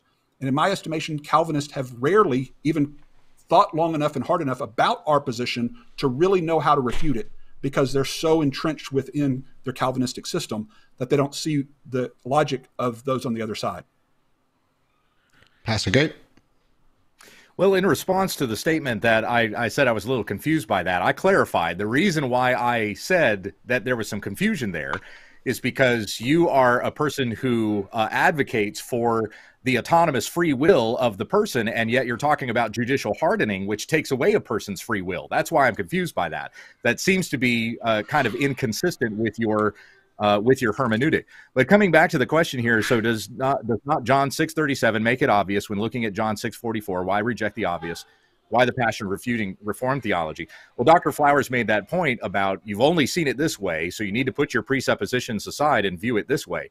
Dr. Flowers presents his ministry as somebody who has formerly been a Calvinist, and now he's arguing against Calvinism. Well, I was not ever raised up in Reformed theology. I didn't come into this until about a decade ago.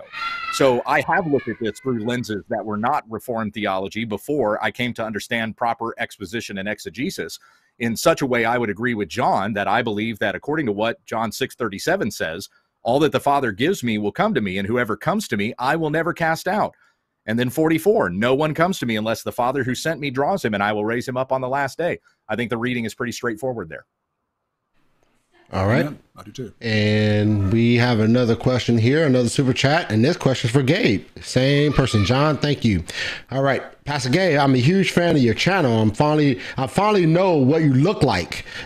I gotta say, I dig the King Leonidas beard. This doesn't feel all that regal to me, but I sure appreciate it. Thank you. Good stuff. Good stuff. All right, we have about. I know this isn't a question, but to kind of chime in on Dr. Flowers, hey, I've appreciated some of that Calvinist look you've been sporting on Soteriology 101 when you grow that beard out. The beard. That's right. Yeah. Hey, Marlon, I don't get a chance to rebuttal his looks. It's up to you, man. It's totally up to you, man. I was going to say something about his face being made for radio or something. I don't know. Yeah. Hey. That's not. It's actually not true, so it doesn't work. But good stuff, guys. Good stuff. All right, we have about 8 more minutes and probably more like 5 more minutes left in this Q&A. So let's see if we can pound some of these lingering questions out. All right, so this question comes from Idol Killer. We all know him as Warren McGrew. Idol Killer. We know Idol Killer. That's right. Yeah, it says, if you were created spiritually dead and incapable of rightly understanding spiritual truth, why should we trust the interpretation you're giving us tonight? Because I've been regenerated and I am filled with the Holy Spirit of God as a follower of the Lord Jesus Christ, that I might be able to discern spiritual things. So as the Apostle Paul says in 1 Corinthians chapter 2, verse 14, the naturally minded man can't discern the spiritual things of God because they are spiritually discerned. I am not a naturally minded man. I am a follower of the Lord Jesus Christ. And so though I once walked in deadness, though I was in darkness and in the sin and the futility of my own dead soul, yet it is through the gospel that has been proclaimed to me that my heart has been transformed from one that was in rebellion against God to now one who desires God and wants to worship and know God. And so because I am somebody who confesses the Lord Jesus Christ, you can trust the words that I have said that truly come from God. But again, as I said before, you test even what I say according to God's word. John said in 1 John, whoever confesses that Jesus is the Christ, this is one who is of God. And so having that confession in the Lord Jesus Christ and according to his word, I confess those words of God for the people of God. All right, Leighton. Well, to answer the question that Warren is asking, why should I trust you, and you to say, well, because I'm regenerated? Well, I'm regenerated too. And therefore, it doesn't really answer the question unless you believe in libertarian freedom of the will of regenerated men to misinterpret passages. Otherwise, you've got a situation where God is decreeing sovereignly for some of his regenerated children to misunderstand certain text, and that's not tenable. I think the reason we make mistakes is because of libertarian freedom. We have the ability to deliberate and to look at the text and to misjudge it at times, or be influenced by false teachers and thus come to a wrong conclusion because libertarian free will is true. If Calvinism, qua Calvinism, is true and under the concepts of compatibilistic determinism, then if I'm wrong because God decreed for me to be wrong. And if Gabe's right, it's because God has decreed him to be right. But if Calvinism is not true, then I am defending rightly the interpretation of Scripture. And I think people need to recognize that the only tenable way, or the only rational way to really even have a debate and discussion, is if libertarian freedom is true. Otherwise, you've got God decreeing for some of his children to adopt false teachings. All right. And 2 more questions, and then we'll shut this thing down. And here's a question for you, Leighton. What does Jesus saying it is the Spirit that gives life has to do with the conversation that Jesus was having with the unbelieving Jews in the flesh in verse 63? Well, we all agree it's the Spirit who gives life, but who does the Spirit give life to? That's the question. And the Calvinist admits it's a mystery. We don't know who he gives life, or why he gives life to one person and not another. It's a unilateral, unconditional choice before the creation of the world, and we just don't know. Well, I believe it's the Spirit who gives life to whom? To those who believe in him, to those who trust in his name, which is why I continue to read the Scriptures over and over and over again, Scriptures that my opponent actually introduced, like John 20:31. By believing, you may have life. Okay, so believing before life. So the Spirit gives life to who? The believing ones. And so he said earlier that I didn't use any verses or speak of any verses of God drawing, and Nehemiah 9:30 was one of those such verses.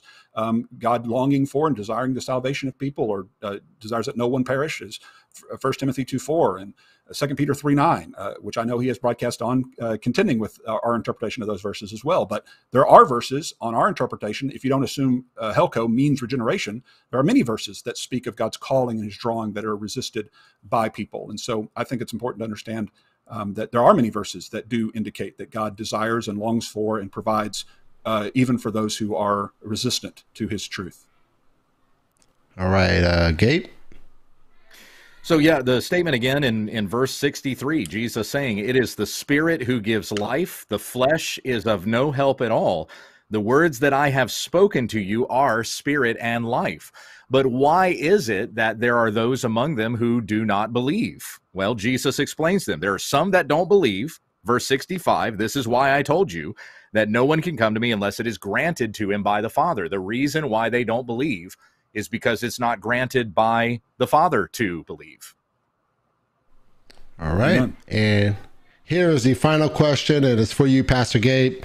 It's looking at what the Bible as a whole teaches about salvation relevant to eisegesis and this debate. I think once again, probably means exegesis there, but let me read it again. It's looking at what the Bible as a whole teaches about salvation relevant to exegesis and this debate.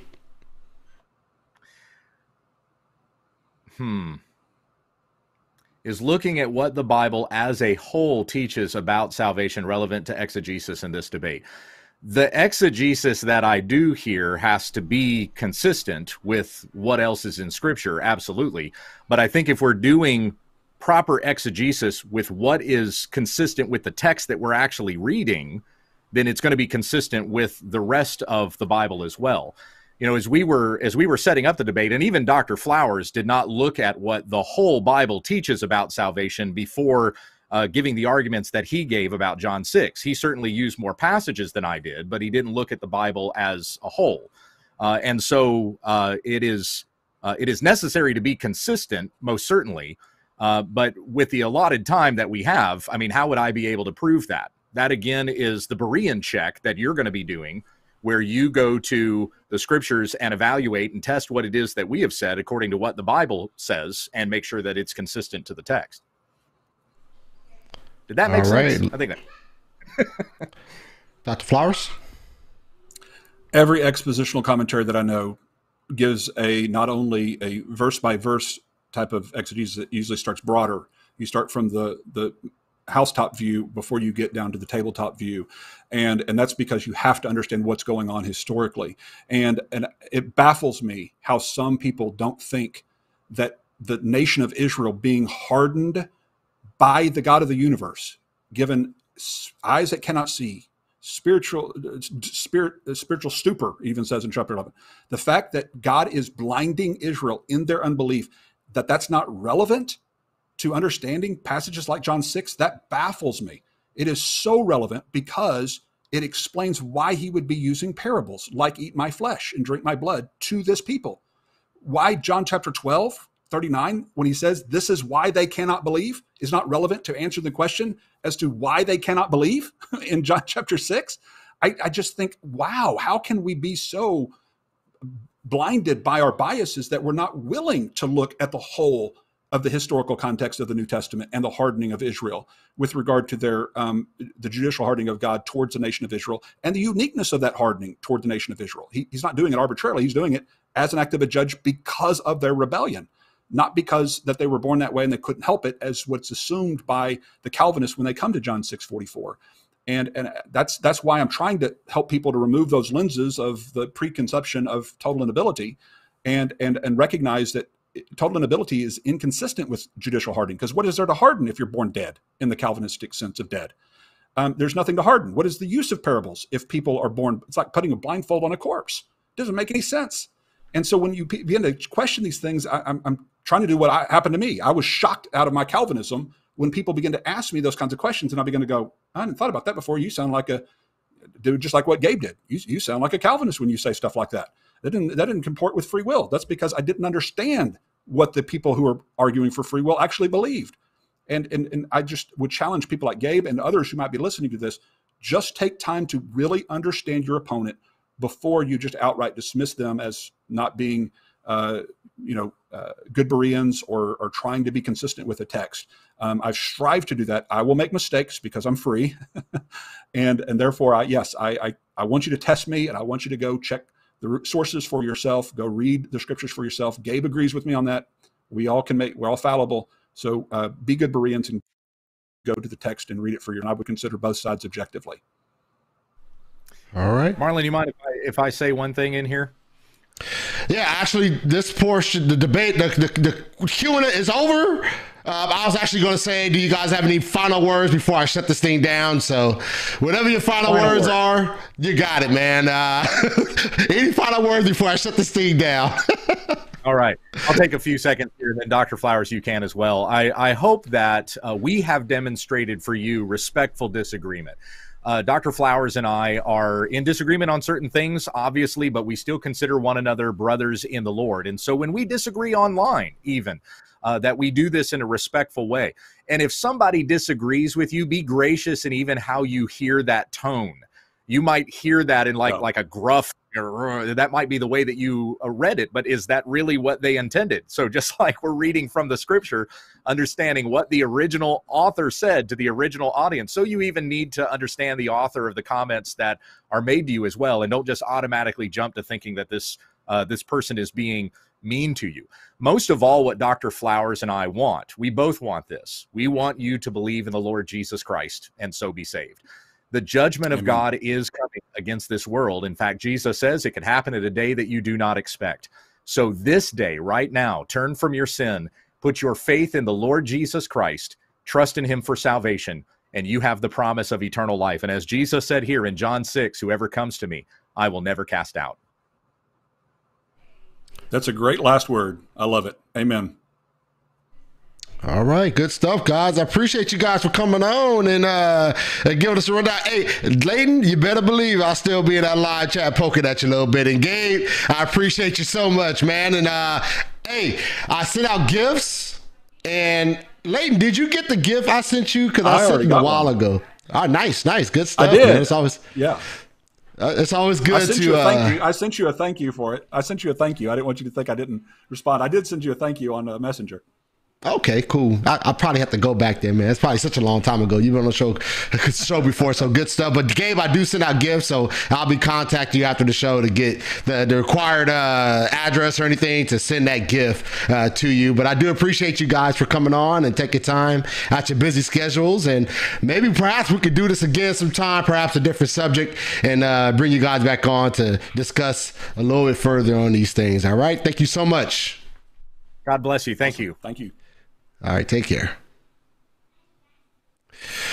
All right, another great debate in the books. And this was just as I expected and as I advertised, the debate, one of the better debates of the year and one you did not want to miss.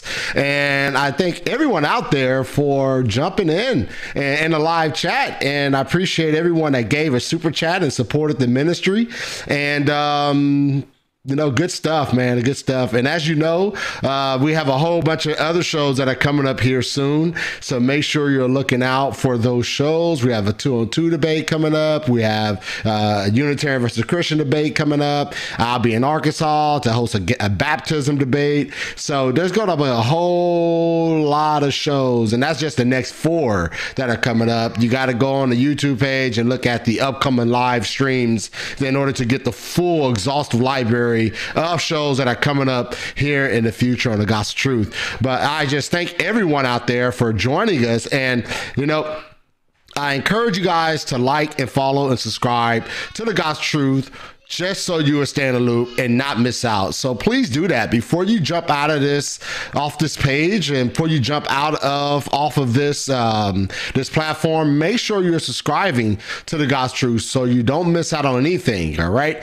please do make sure you do that and make sure you don't miss out on anything. All right. That said, I'm going to get out of here. And once again, I appreciate Pastor Gabriel Hughes and Dr. Leighton Flowers for joining me on this episode of The Gospel Truth. And I appreciate you for joining us in the live chat. So make sure to stay locked in, subscribe, hit the notification bell. Please do that. Support the ministry with a like or subscribe at the very least. All right. Once again, take care and may God bless you. God bless. Bye.